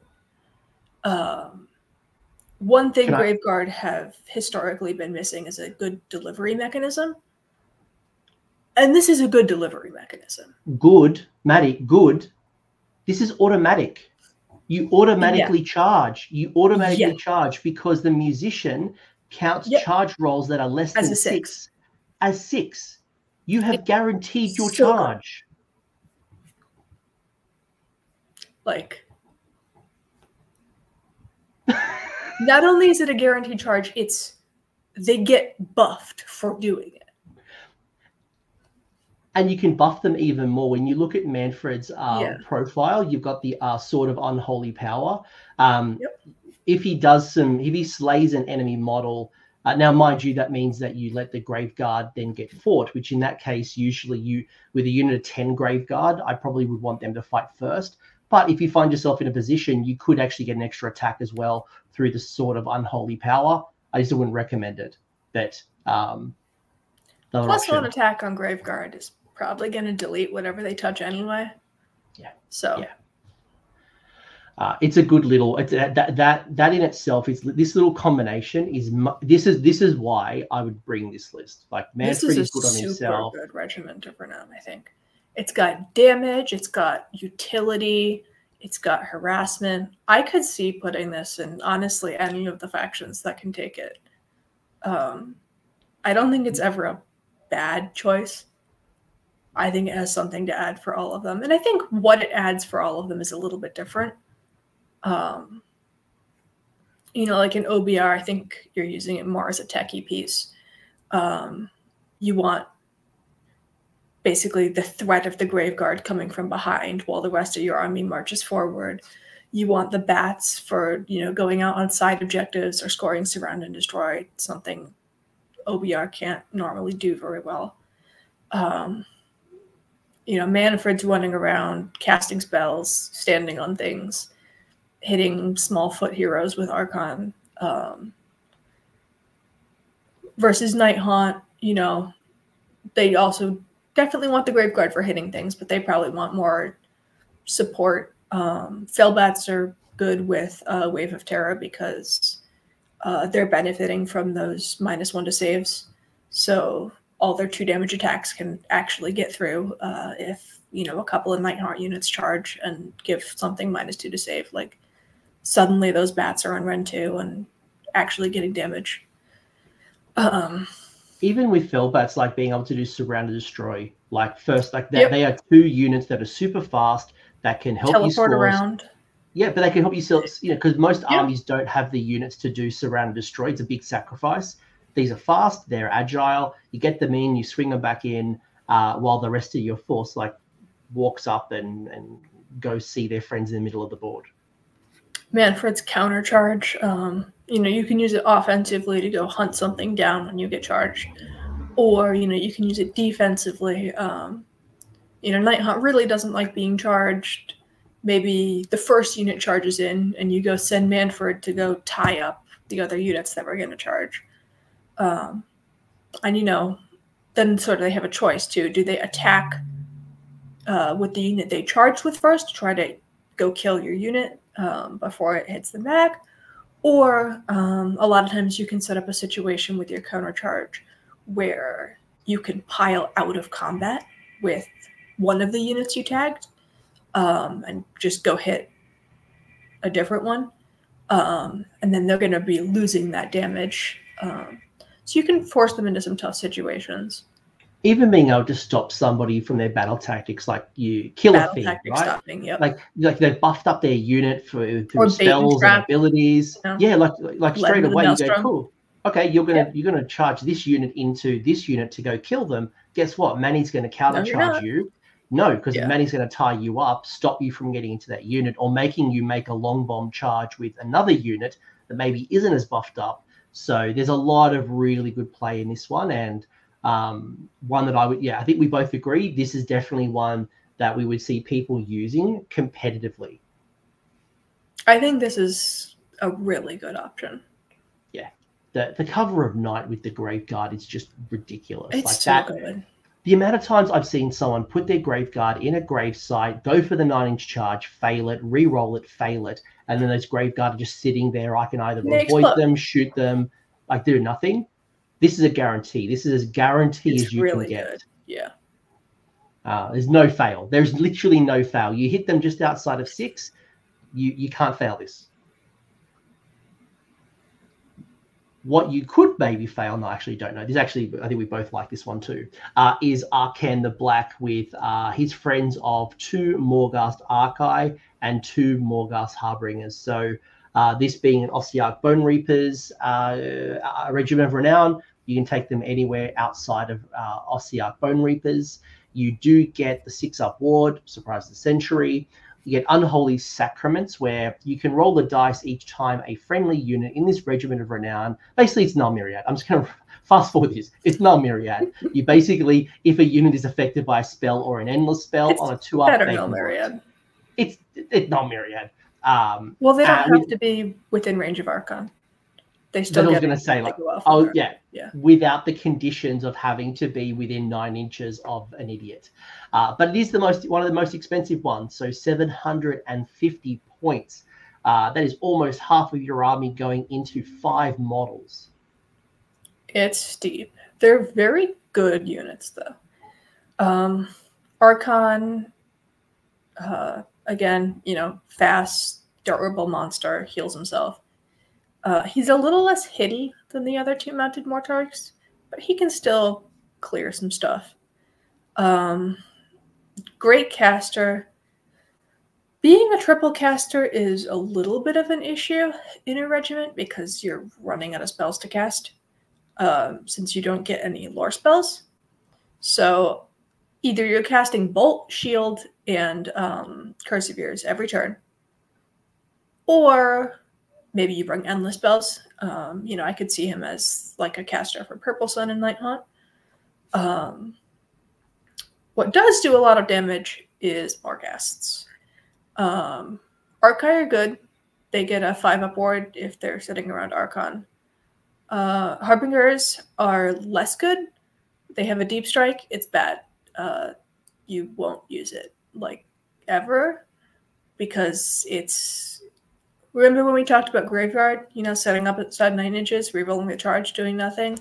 That's Harbingers. They have no bonus to charge, so they just don't get in.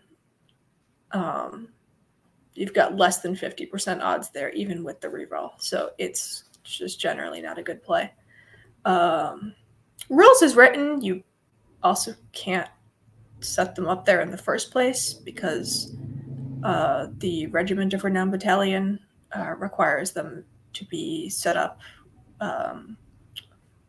like all in a group. And if one of them is in deep strike, that they're not in a group.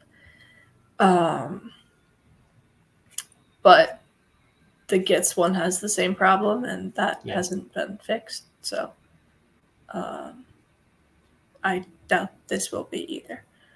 But the Harbingers do have that really good rule where you can shut off commands within 3 inches. Both Morghasts shut off commands within 3 inches. And they have strike first if they roll an 8-up on the charge. So also they hit like trucks. You get to choose which weapon loadout you have on these, which I think is a first. I believe all the previous Regiments of Renown had preset weapon loadouts, but you do get to choose here. You could have either swords, which are 5 attacks, 3s and 3s, 1 rend, 2 damage, or glaives, which are 3 attacks, 3s and 3s, 2 rend, 3 damage. The glaives are usually what you're going to want to be taking, but swords aren't bad. They're just better against like chaff units. Yeah, I always put halberds on my Morghast. I think halberds are generally better, and I think in the regiment you always want to do halberds. OBR specifically has enough trouble dealing with hordes where there's a case for swords, but I think in here you always pick the halberds. But they are such a solid unit. They turn off commands, so that's effectively giving them an extra pip of rend because you can't all out defense. You can't all out attack, so it gives them extra durability. No inspiring presence. They shot off Unleash Hell. They're just a super solid unit. And then having the Null Myriad, 2-up spell ignore means they can go in, eat castles without needing to worry about getting blizzarded. Just very solid. And then Archon can heal them too. I was going to say there's 2 other things I'd call out with Archon. The first one is the fact that he's automatically healing them 3 wounds.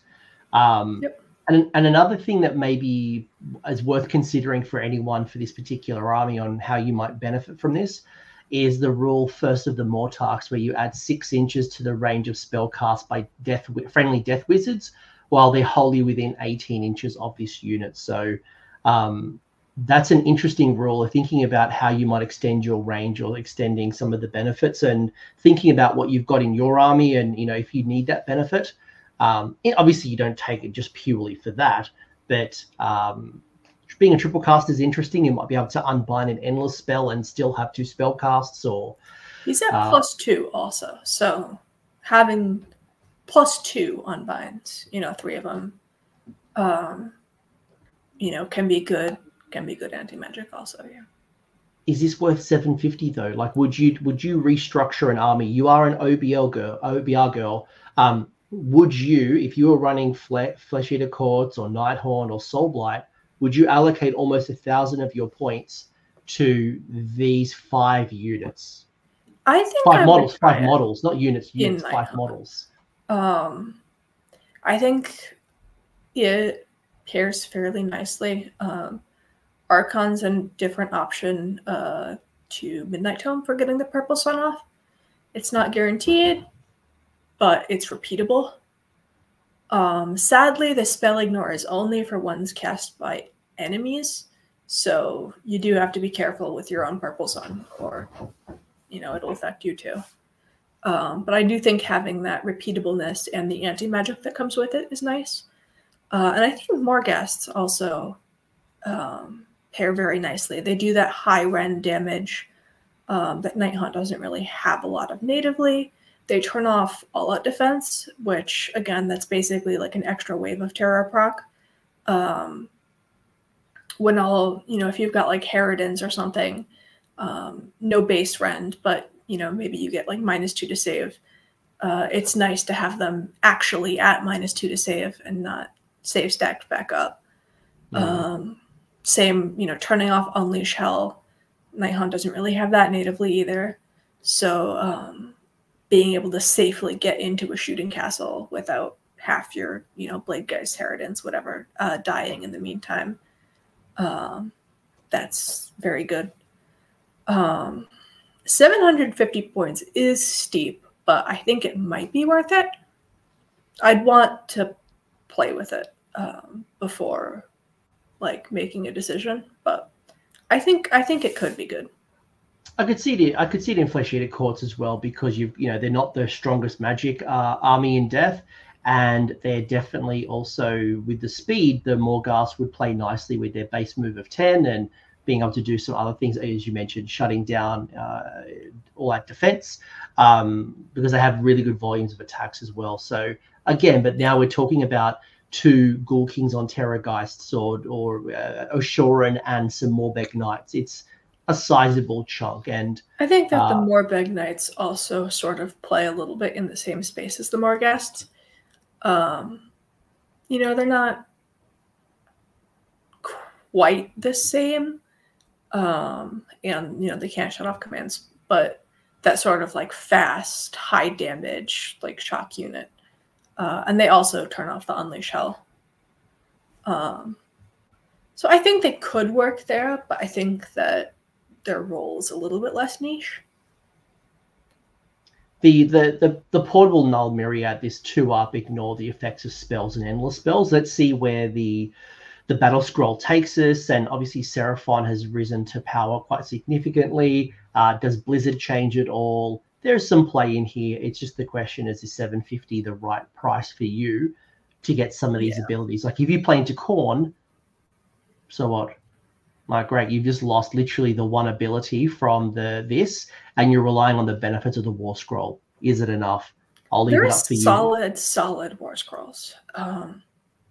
I think that this one, more than any, is relying on just sort of pure unit quality.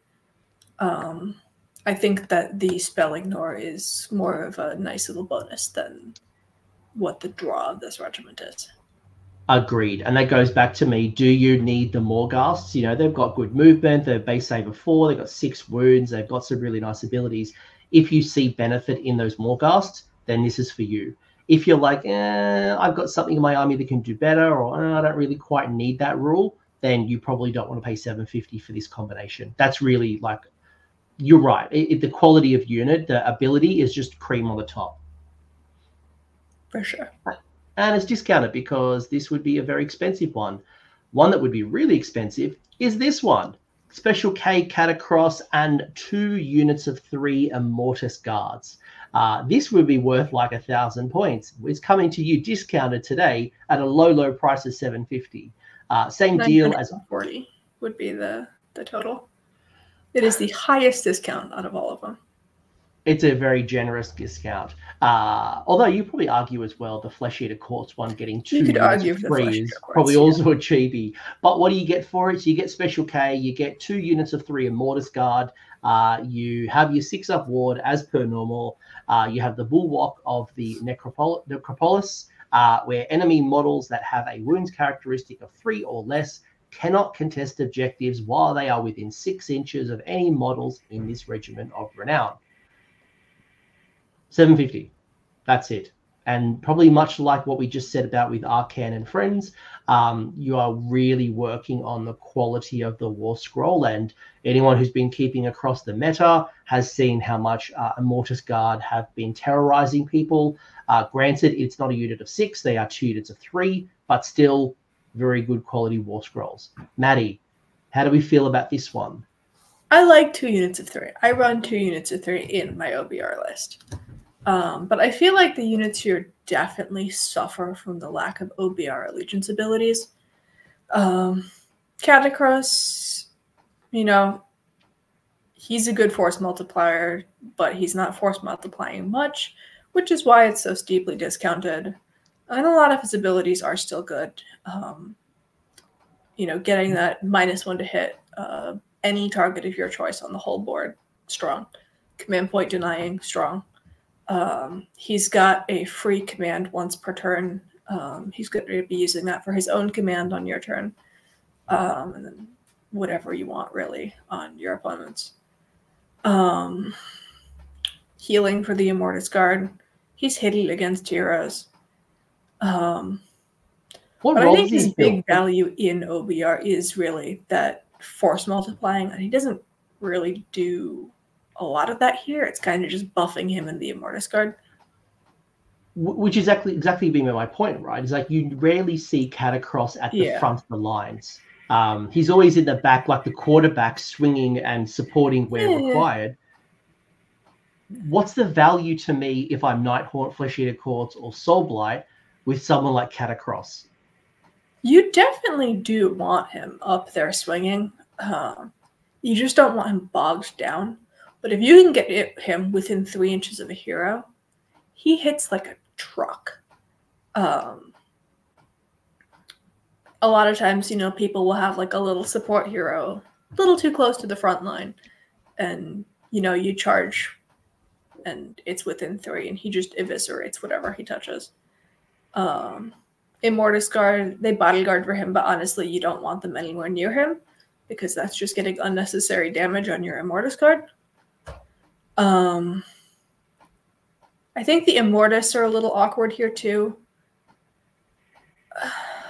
Their fight twice is a command, which you can't fight twice both outside of OBR, because if you take him outside of OBR, you're limited to the you can't use a command twice in the same phase restriction. So you can't fight twice them both in the same phase. And you're going to be a little bit shorter on command points than OBR. Plus, outside of OBR, they don't have +3 inches to move. They don't have retreat and charge. So they're really, really slow. Mm. They're like, you know, people say, oh, OBR is slow a lot, but it ends up not really being slow because of all their commands. These are slow. Cat moves 4 inches. Like, you're basically getting Gotrek here. But even against heroes, he doesn't hit as hard as Gotrek. And the Immortus Guard move 5, so similar issue there. No charge bonuses on either. It's that bulwark of the Necropolis that really stands out for me. Being able to shut off people. It's so funny to me. Because what OBR struggles to deal with, like, most, is hordes of chaff. And, like, our iconic Regiment of Renown. What is it good at? Hordes of chaff. This is hilarious to me. Like, OBR would take something with that ability, like, in a heartbeat. One of our endless spells does it for wounds characteristic 2 or less, and it's really good. OBR definitely needs all the help it can get at this point. Like, just like you're struggling so much. You need to shut off objective control on top of everything else. But it kind of plays into the slow defense, right? Is that being able to, hell, you got a backfield objective you need to protect, have 3 Immortus Guard on the back. Unless you've got more wounds than 3, you cannot steal onto that objective, and it plays into the speed and the double fight. And it's so expensive, though, that you can't really afford to have them just sitting on a back objective. Like, you really need to be getting in there with them. Otherwise, that's 750 points of your army that's just sitting there. And for some of the objectives as well, where like there's a pulse, or maybe you could turn things off all of a sudden for that Immortus Guard to get from one objective to another, it could be 2 turns. Yeah. 5-inch movement is just, it's kind of brutal. My thoughts and prayers are with my Ossiarch Bone Reaper movement characteristic. Do you take it? In OBR, you know, everything's got +3, so it's fine. Here, here it's harsh. Outside of your OBR crutch, are you taking this in another army? Probably not, no. I don't think it's awful, but I think it's just too expensive for what it's giving you. I'd like to see this without Catacross. Give me another hero. And actually, it would have been quite nice if it was this and Arcan, given that Arcan has the ability to support a Mortis Guard with his auto regeneration ability. I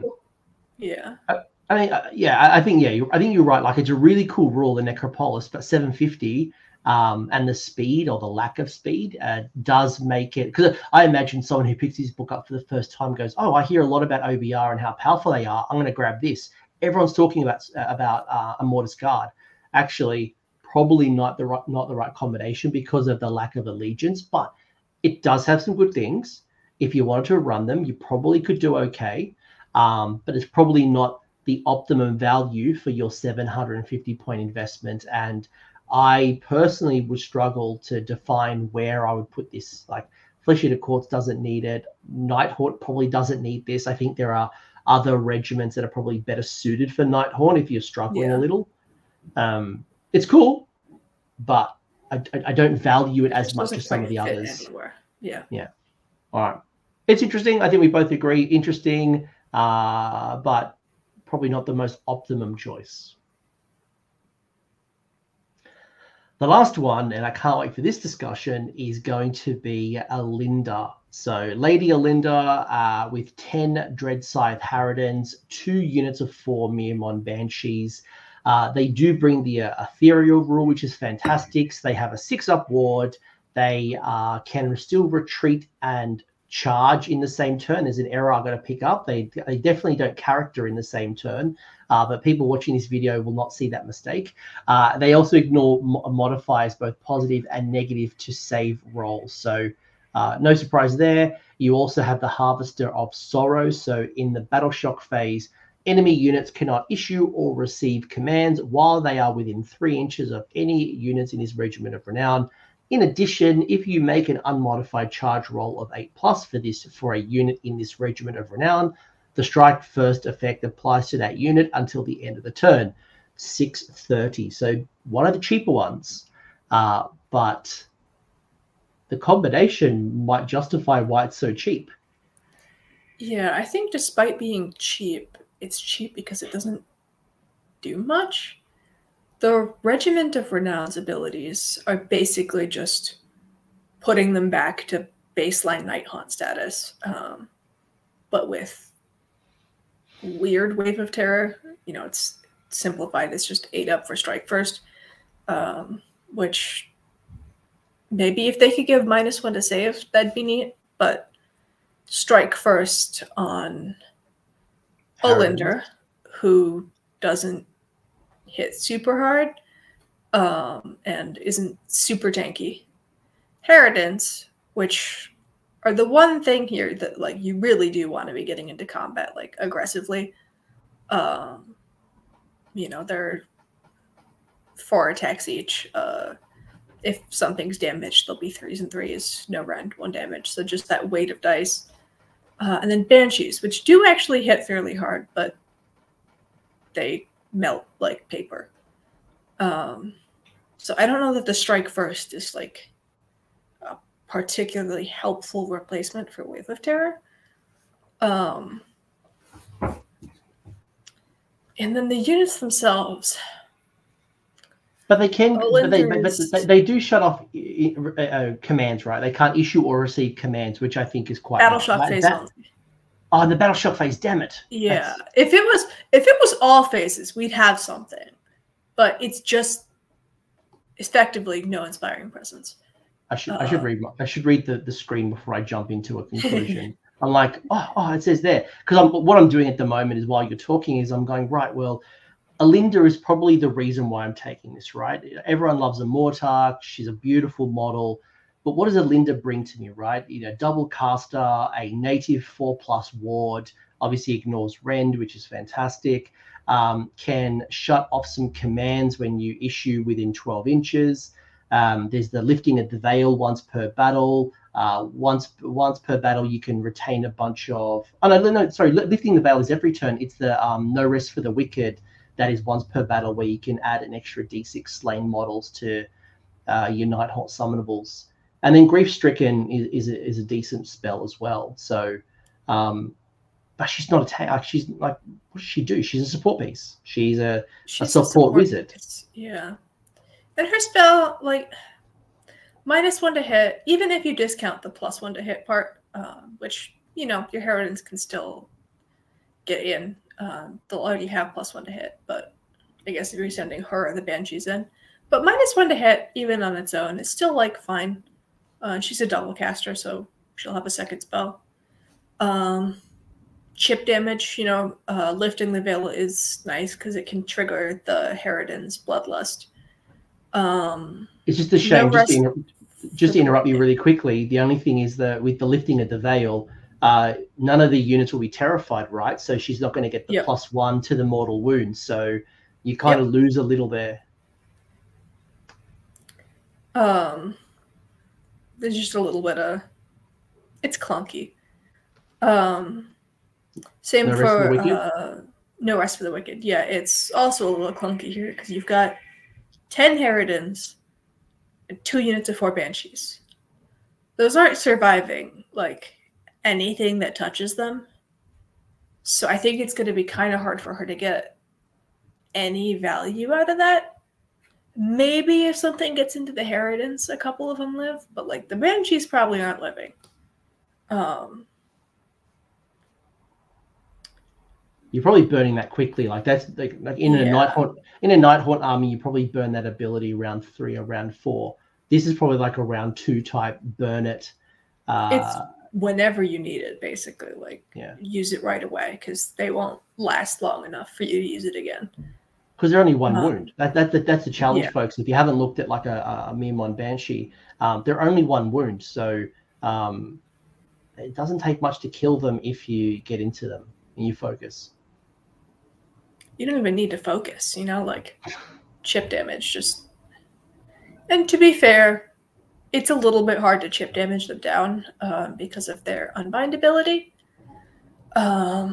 They've got very good anti-magic, where if you cast a spell and target something, wholly with 12 of them, they get to try to unbind it, and they only have to roll above the casting value of the spell, not what you rolled. So no matter how many, pluses you have to cast, no matter how many primal dice you dump into that, they've still got their shot at unbinding it. Mm. The problem is they still can't do much about, like, Blizzard, because casting value on that's a 12. They can. I'm going to put my hand up for a second, because they do get +1 to the roll if the unit has 3 or more models. Yeah. So there is that. Technically can. Yeah. Like there's like that cards. 1% chance if you roll the double 6, you could stop Blizzard, but you don't bank on that. Yeah. You don't bank. It's like a 2%. And they do stack too.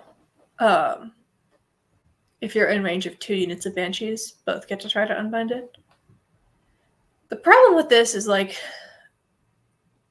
who wants this? Soulblight likes Banshees, but they can just ally Banshees in normally, and they're like 70 points. Like 80 points, I think. 90, they're 90 at the moment. 90? 90. That's what's saying on the app. They're 90 points. Okay. Still they're two cheap. units.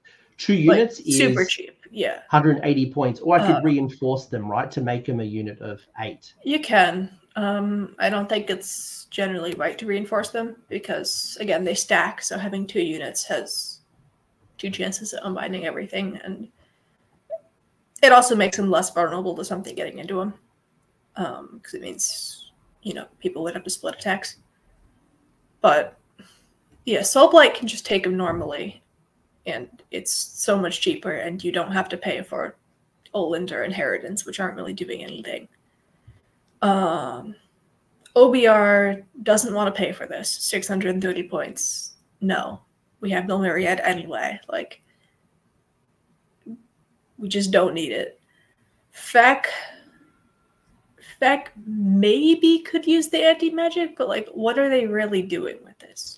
Like, it's just not worth, I don't think, the price you're paying for the entire package of a kind of okay support piece. Herodins, which can be a hammer, but, like, would need Hoarfrost, or, like, minuses the save or something on the enemy, because otherwise they have no rend. And then the anti-magic pieces that are actually good. So I just can't really see anyone taking it. No, I think the unit choice was off. I would rather them drop the Harridans and maybe even some of the. I mean, even if they kept the Banshees, like, give me something useful, whether it's some Stalkers, whether it's some Reapers, even some Chain Rasps. Like, put Chain Rasp, like a unit of 20 Chain Rasps, or drop the point to make it a unit of 10. Can we hear Stalkers and useful in the same sentence? I'm just saying Harridans are not that useful. Like, I'm just give me a Black Coach. Give me the Black Coach. I could have been worse. I could have said, give me some crossbows. I think Glaive Wraith Stalkers are potentially, like, the worst unit in Night Hunt. They're so bad. The damage too. You could Hoarfrost them. Threes rend 3 for 2 damage. That's not bad. They're one attack each. It's 1 attack. That's let me finish. They're 1 attack. Did you get +3 so to shot? I know that is bad. That is bad. I'll give you that much. but there's 70 points. Like 70 points for 40. 4. Okay. All right. I'll take that back. I'll take that back. That's a bad I'd rather have the crossbows. I'd rather just take the Triumph. Or that, yeah. All right. So this one, not the best. Like, not the one that we're probably going to rush out and go win LVO with. No, probably not. No. All right. So we've gone through all of the Regiments of Renown, and if you've held on for this long, we are going to reward you with a treat, and that is Madigan's fun list when it comes to that Army of Renown we spoke about a little earlier. So remember, we have some restrictions: doggos, bats, and vampires with 12 wounds or less. We give up all of our artifacts and command traits and all the things like our grand strategies. This is really playing with the Army of Renown. So I did challenge Maddie and I said, look, if you were going to run this at your local game store, what would you create? And this is what we've got. So it is that Scions of Nulahmia. The grand strategy is the Baron Escapes from the General's Handbook. I have no idea what the Triumph actually was. I just picked it off from a previous video. So it could be inspired. It could be anything. But you will get the Bloodseeker Palanquin with Levitate. You'll get Cato. You'll get a Coven Throne with Flaming Weapon. You'll get 2 Vampire Lords on foot, one with Blizzard, one with Hoarfrost. A Vengorian Lord, which is the General, Flaming Weapon, Crown of Command. 3 units of 10 doggos, 3 units of 3 bats. Wrapping up in a tidy 1990 points. So, given all of the restrictions, Maddie, that we've talked about with the Armies of Renown, what's the thinking behind this particular list and why the combination that you've picked? I think if you're going to play the Army of Renown, you kind of want to be playing the big vampires. Like, you're here for the fluff. You're here for fun. You're here to have your big vampires kill heroes and get +1 attacks. And maybe you can pull off your Palanquin combo where, you know, the Palanquin's giving up +1 attacks from its ability and +1 attacks from your plot. So Palanquin, Coven Throne, Vengorian Lord, they're the closest thing you have to hammers in the Army of Renown. Cato, again, really good here because he's not supposed to benefit from sub-factions, but gets away with it here because it's not a sub-faction. So he can get like +2 to cast from the Legion of Blood ability that I'm blanking on, and his own ability. Which is nice. Or, you know, the attacks also benefit him. 2 Vampire Lords, Blizzard and Hoarfrost, just good spells. I would probably put them in Acolytes. Hoarfrost, nice Palanquins, whatever. Blizzard, always solid. And again, if you try to do all big vampires, you know, I wanted to do like 2 Palanquins, 2 Coven Thrones, because that's fun, you know? But you run out of spells so quickly, so I think you really want those smaller Vampire Lords so that you can get Lord Primal Frost spells. Vengorian Lord, General with Flaming Weapon, the Artifact, and the Command Trait, which isn't listed, but should be on there. Again, since all your recursion is tied to your general, you probably want the tankiest thing you have, because if it goes down, all of your summonable recursion goes down. And then just some wolves, some bats. That's what you get for non-hero units, so that's what we're adding. Why not just like really double down on the dogs, like go hard and get them into units of 20 or even 30? I like bats. Why not reinforce them? Why not reinforce them in 6s? You definitely could. I like bats in 3s more because it's easier for them to sort of do just harassment, you know, go off in a corner, surround and destroy. Like, I think if I was going to reinforce one of them, it would be the wolves. You do have 5 battle line here because of the Vampire Lords. So, you know, if you I was going to ask you about that. Ask you about that. Like, why? Like, is there a reason why, or could you drop 10 doggos or make a unit of 20 and still fulfill battle line because the Vampire Lords? You can merge them, but I feel like you're a little bit short then on wolves to like move around, screen your stuff. So I think I'd rather have them in the separate units, but I think 20 and 10 is also a consideration. And, you know, if they die, you just bring them back. So, oh well. But when you look at the list, it really just reminds you how restrictive it is. Like I look at it, and go, man, I want some Blood Knights or some Black Knights. Give me some Skellies. Give me some. Give me like there's all these things where it's like my mum's just saying to me, no, you can't have this. You have doggos and bats at home. You cannot eat that delicious burger. Like, oh, I just want the Graveguard. Give me some Graveguard. And then I look at that Manfred Regiment of Renown where I get the free teleport. Like, I just want that. Give me that. It's a fun list. Like, again, we have made no secret that this is not the most competitive build. You are trading off some things for some interesting new rules, but would I take it to my next grand tournament and go 5-0? Not unless I'm an ultra Chad and I'm trying to prove a point. And if you do it, if you want a major event with this and you tell me and like it's, I don't know, 40, 50 people, five game tournament, I'll definitely want to talk to you on how on earth you bribed people to give you the win, because I don't think you're going 5-0. But who knows? Maybe you're a better player than I am. Prove me wrong. Prove me wrong. I don't even think it's awful. Like, I don't think 5-0 is out of question, but I think it's so much worse than standard Soulblight. Why would you? You know? Yeah, you're putting a cap on yourself. It's like there's things that I just want to have, like the spell law. Like if I had the spell law from Soulblight is huge. Yeah, if I had the spell law, I think my opinion changes a little, because I'm like, look, you know, there's all these wizards who benefit from spells. At least now I can make the most of all the wizards in my army. But right now, I'm probably sacrificing a lot of my spells, or I'm relying on the crutch, which is a general's handbook, 3 spells, where normally I wouldn't have 3 spells in a general's handbook. I'd have 1. Yeah.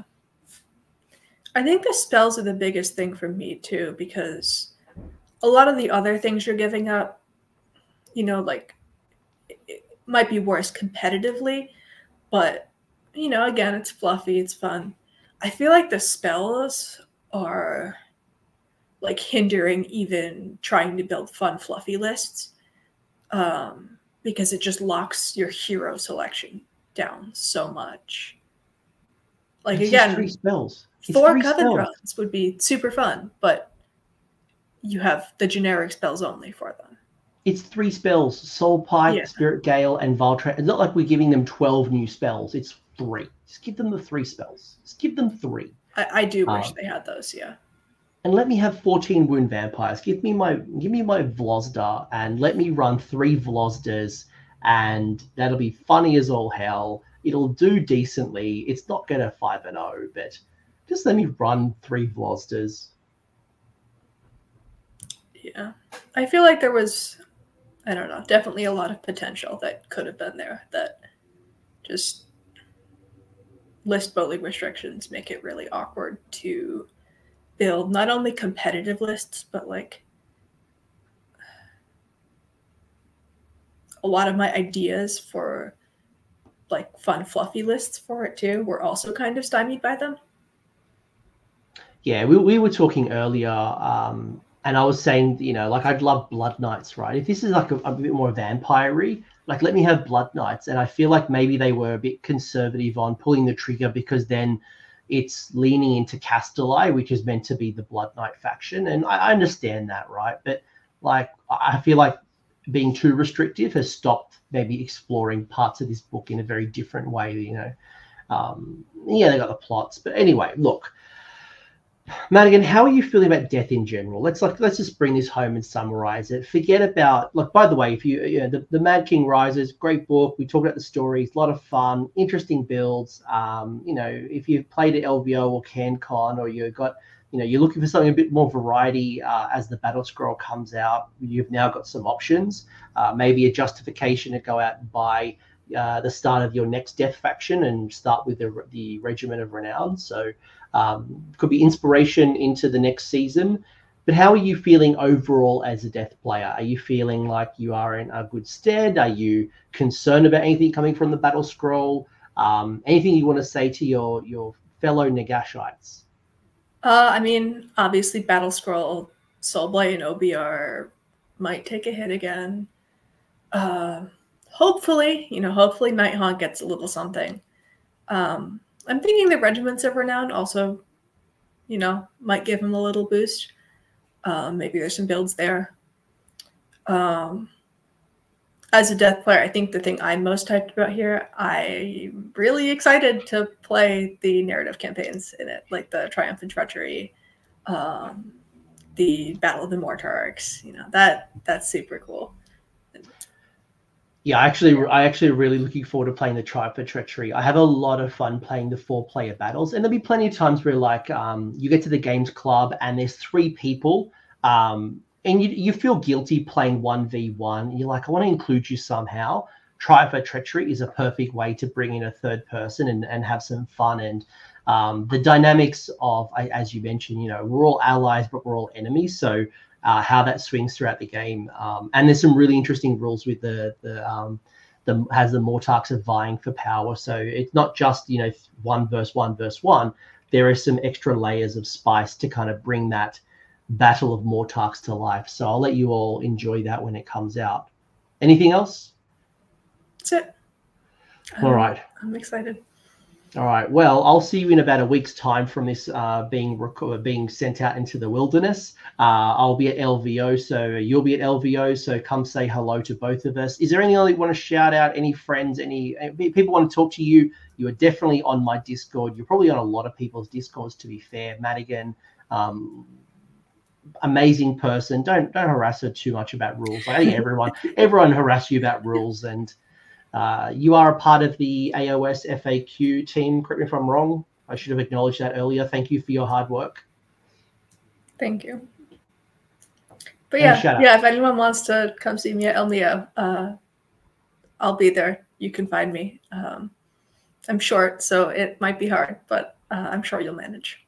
You're playing good cop while Tomo plays bad cop, a role that he is really nailed down at this particular point. All right, Maddie, you are a legend. Any shout outs? No. Shout out to Coach for having me on a show. No, look, when I got this book for the first time, I had it for a couple more weeks and then I allowed you to see it. When I read through it all, I couldn't think of a better person who represented death. I absolutely had some people talking about one faction, but I thought who represented death the best, and you were definitely you were there. So I hope everyone, if you've listened to this and you've listened to 2 hours of goodness, holy crap, almost 2.5 hours of goodness, you have some inspiration either to consider the Regiment of Renown or thinking about playing with the Army of Renown, or you have a better idea of why you're not going to play the Army of Renown.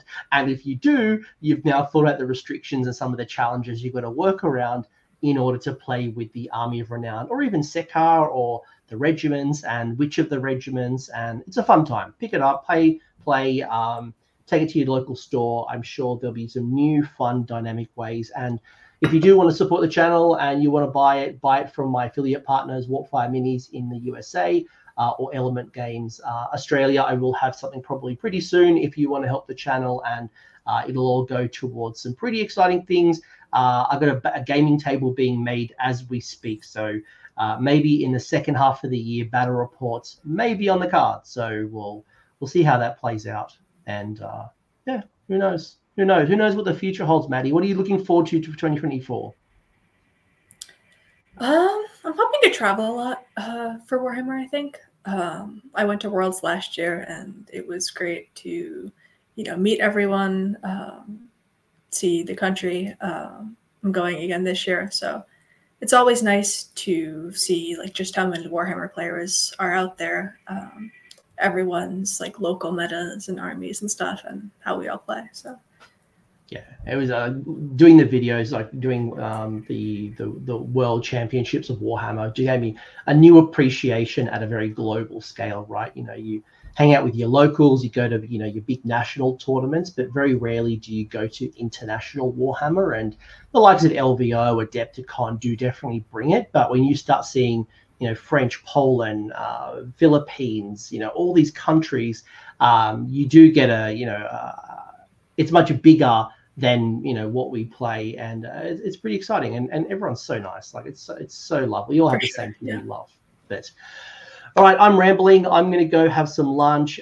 Maddie, you're an absolute gem. Thank you for your discussion. If you enjoyed it, please make sure to press a like. If there's something that you agree with or even disagree with, if you think we're not giving Alinda enough credit, or maybe you think that Nefarata has some particular spice in her Army of Renown, Regiment of Renown that maybe we completely missed, let us know in the comment section. Tell us what we've missed. And if you want to talk more death, my Discord has lots of death players talking about death. They love their death. Waiting for the rise of Nagash once again from the Black Pyramid, and yeah, who knows what's in store. Maddie, let's go. Let's have some lunch, and thank you everyone for your time. Hope you enjoyed it, and press like and all that stuff. Bye. Praise be Nagash. Thanks for hanging around until the end. I hope you enjoyed that video and you walked away with a few new ideas. Now, if you did, I would love it if you pressed like on the video, as well as left me a comment with your thoughts.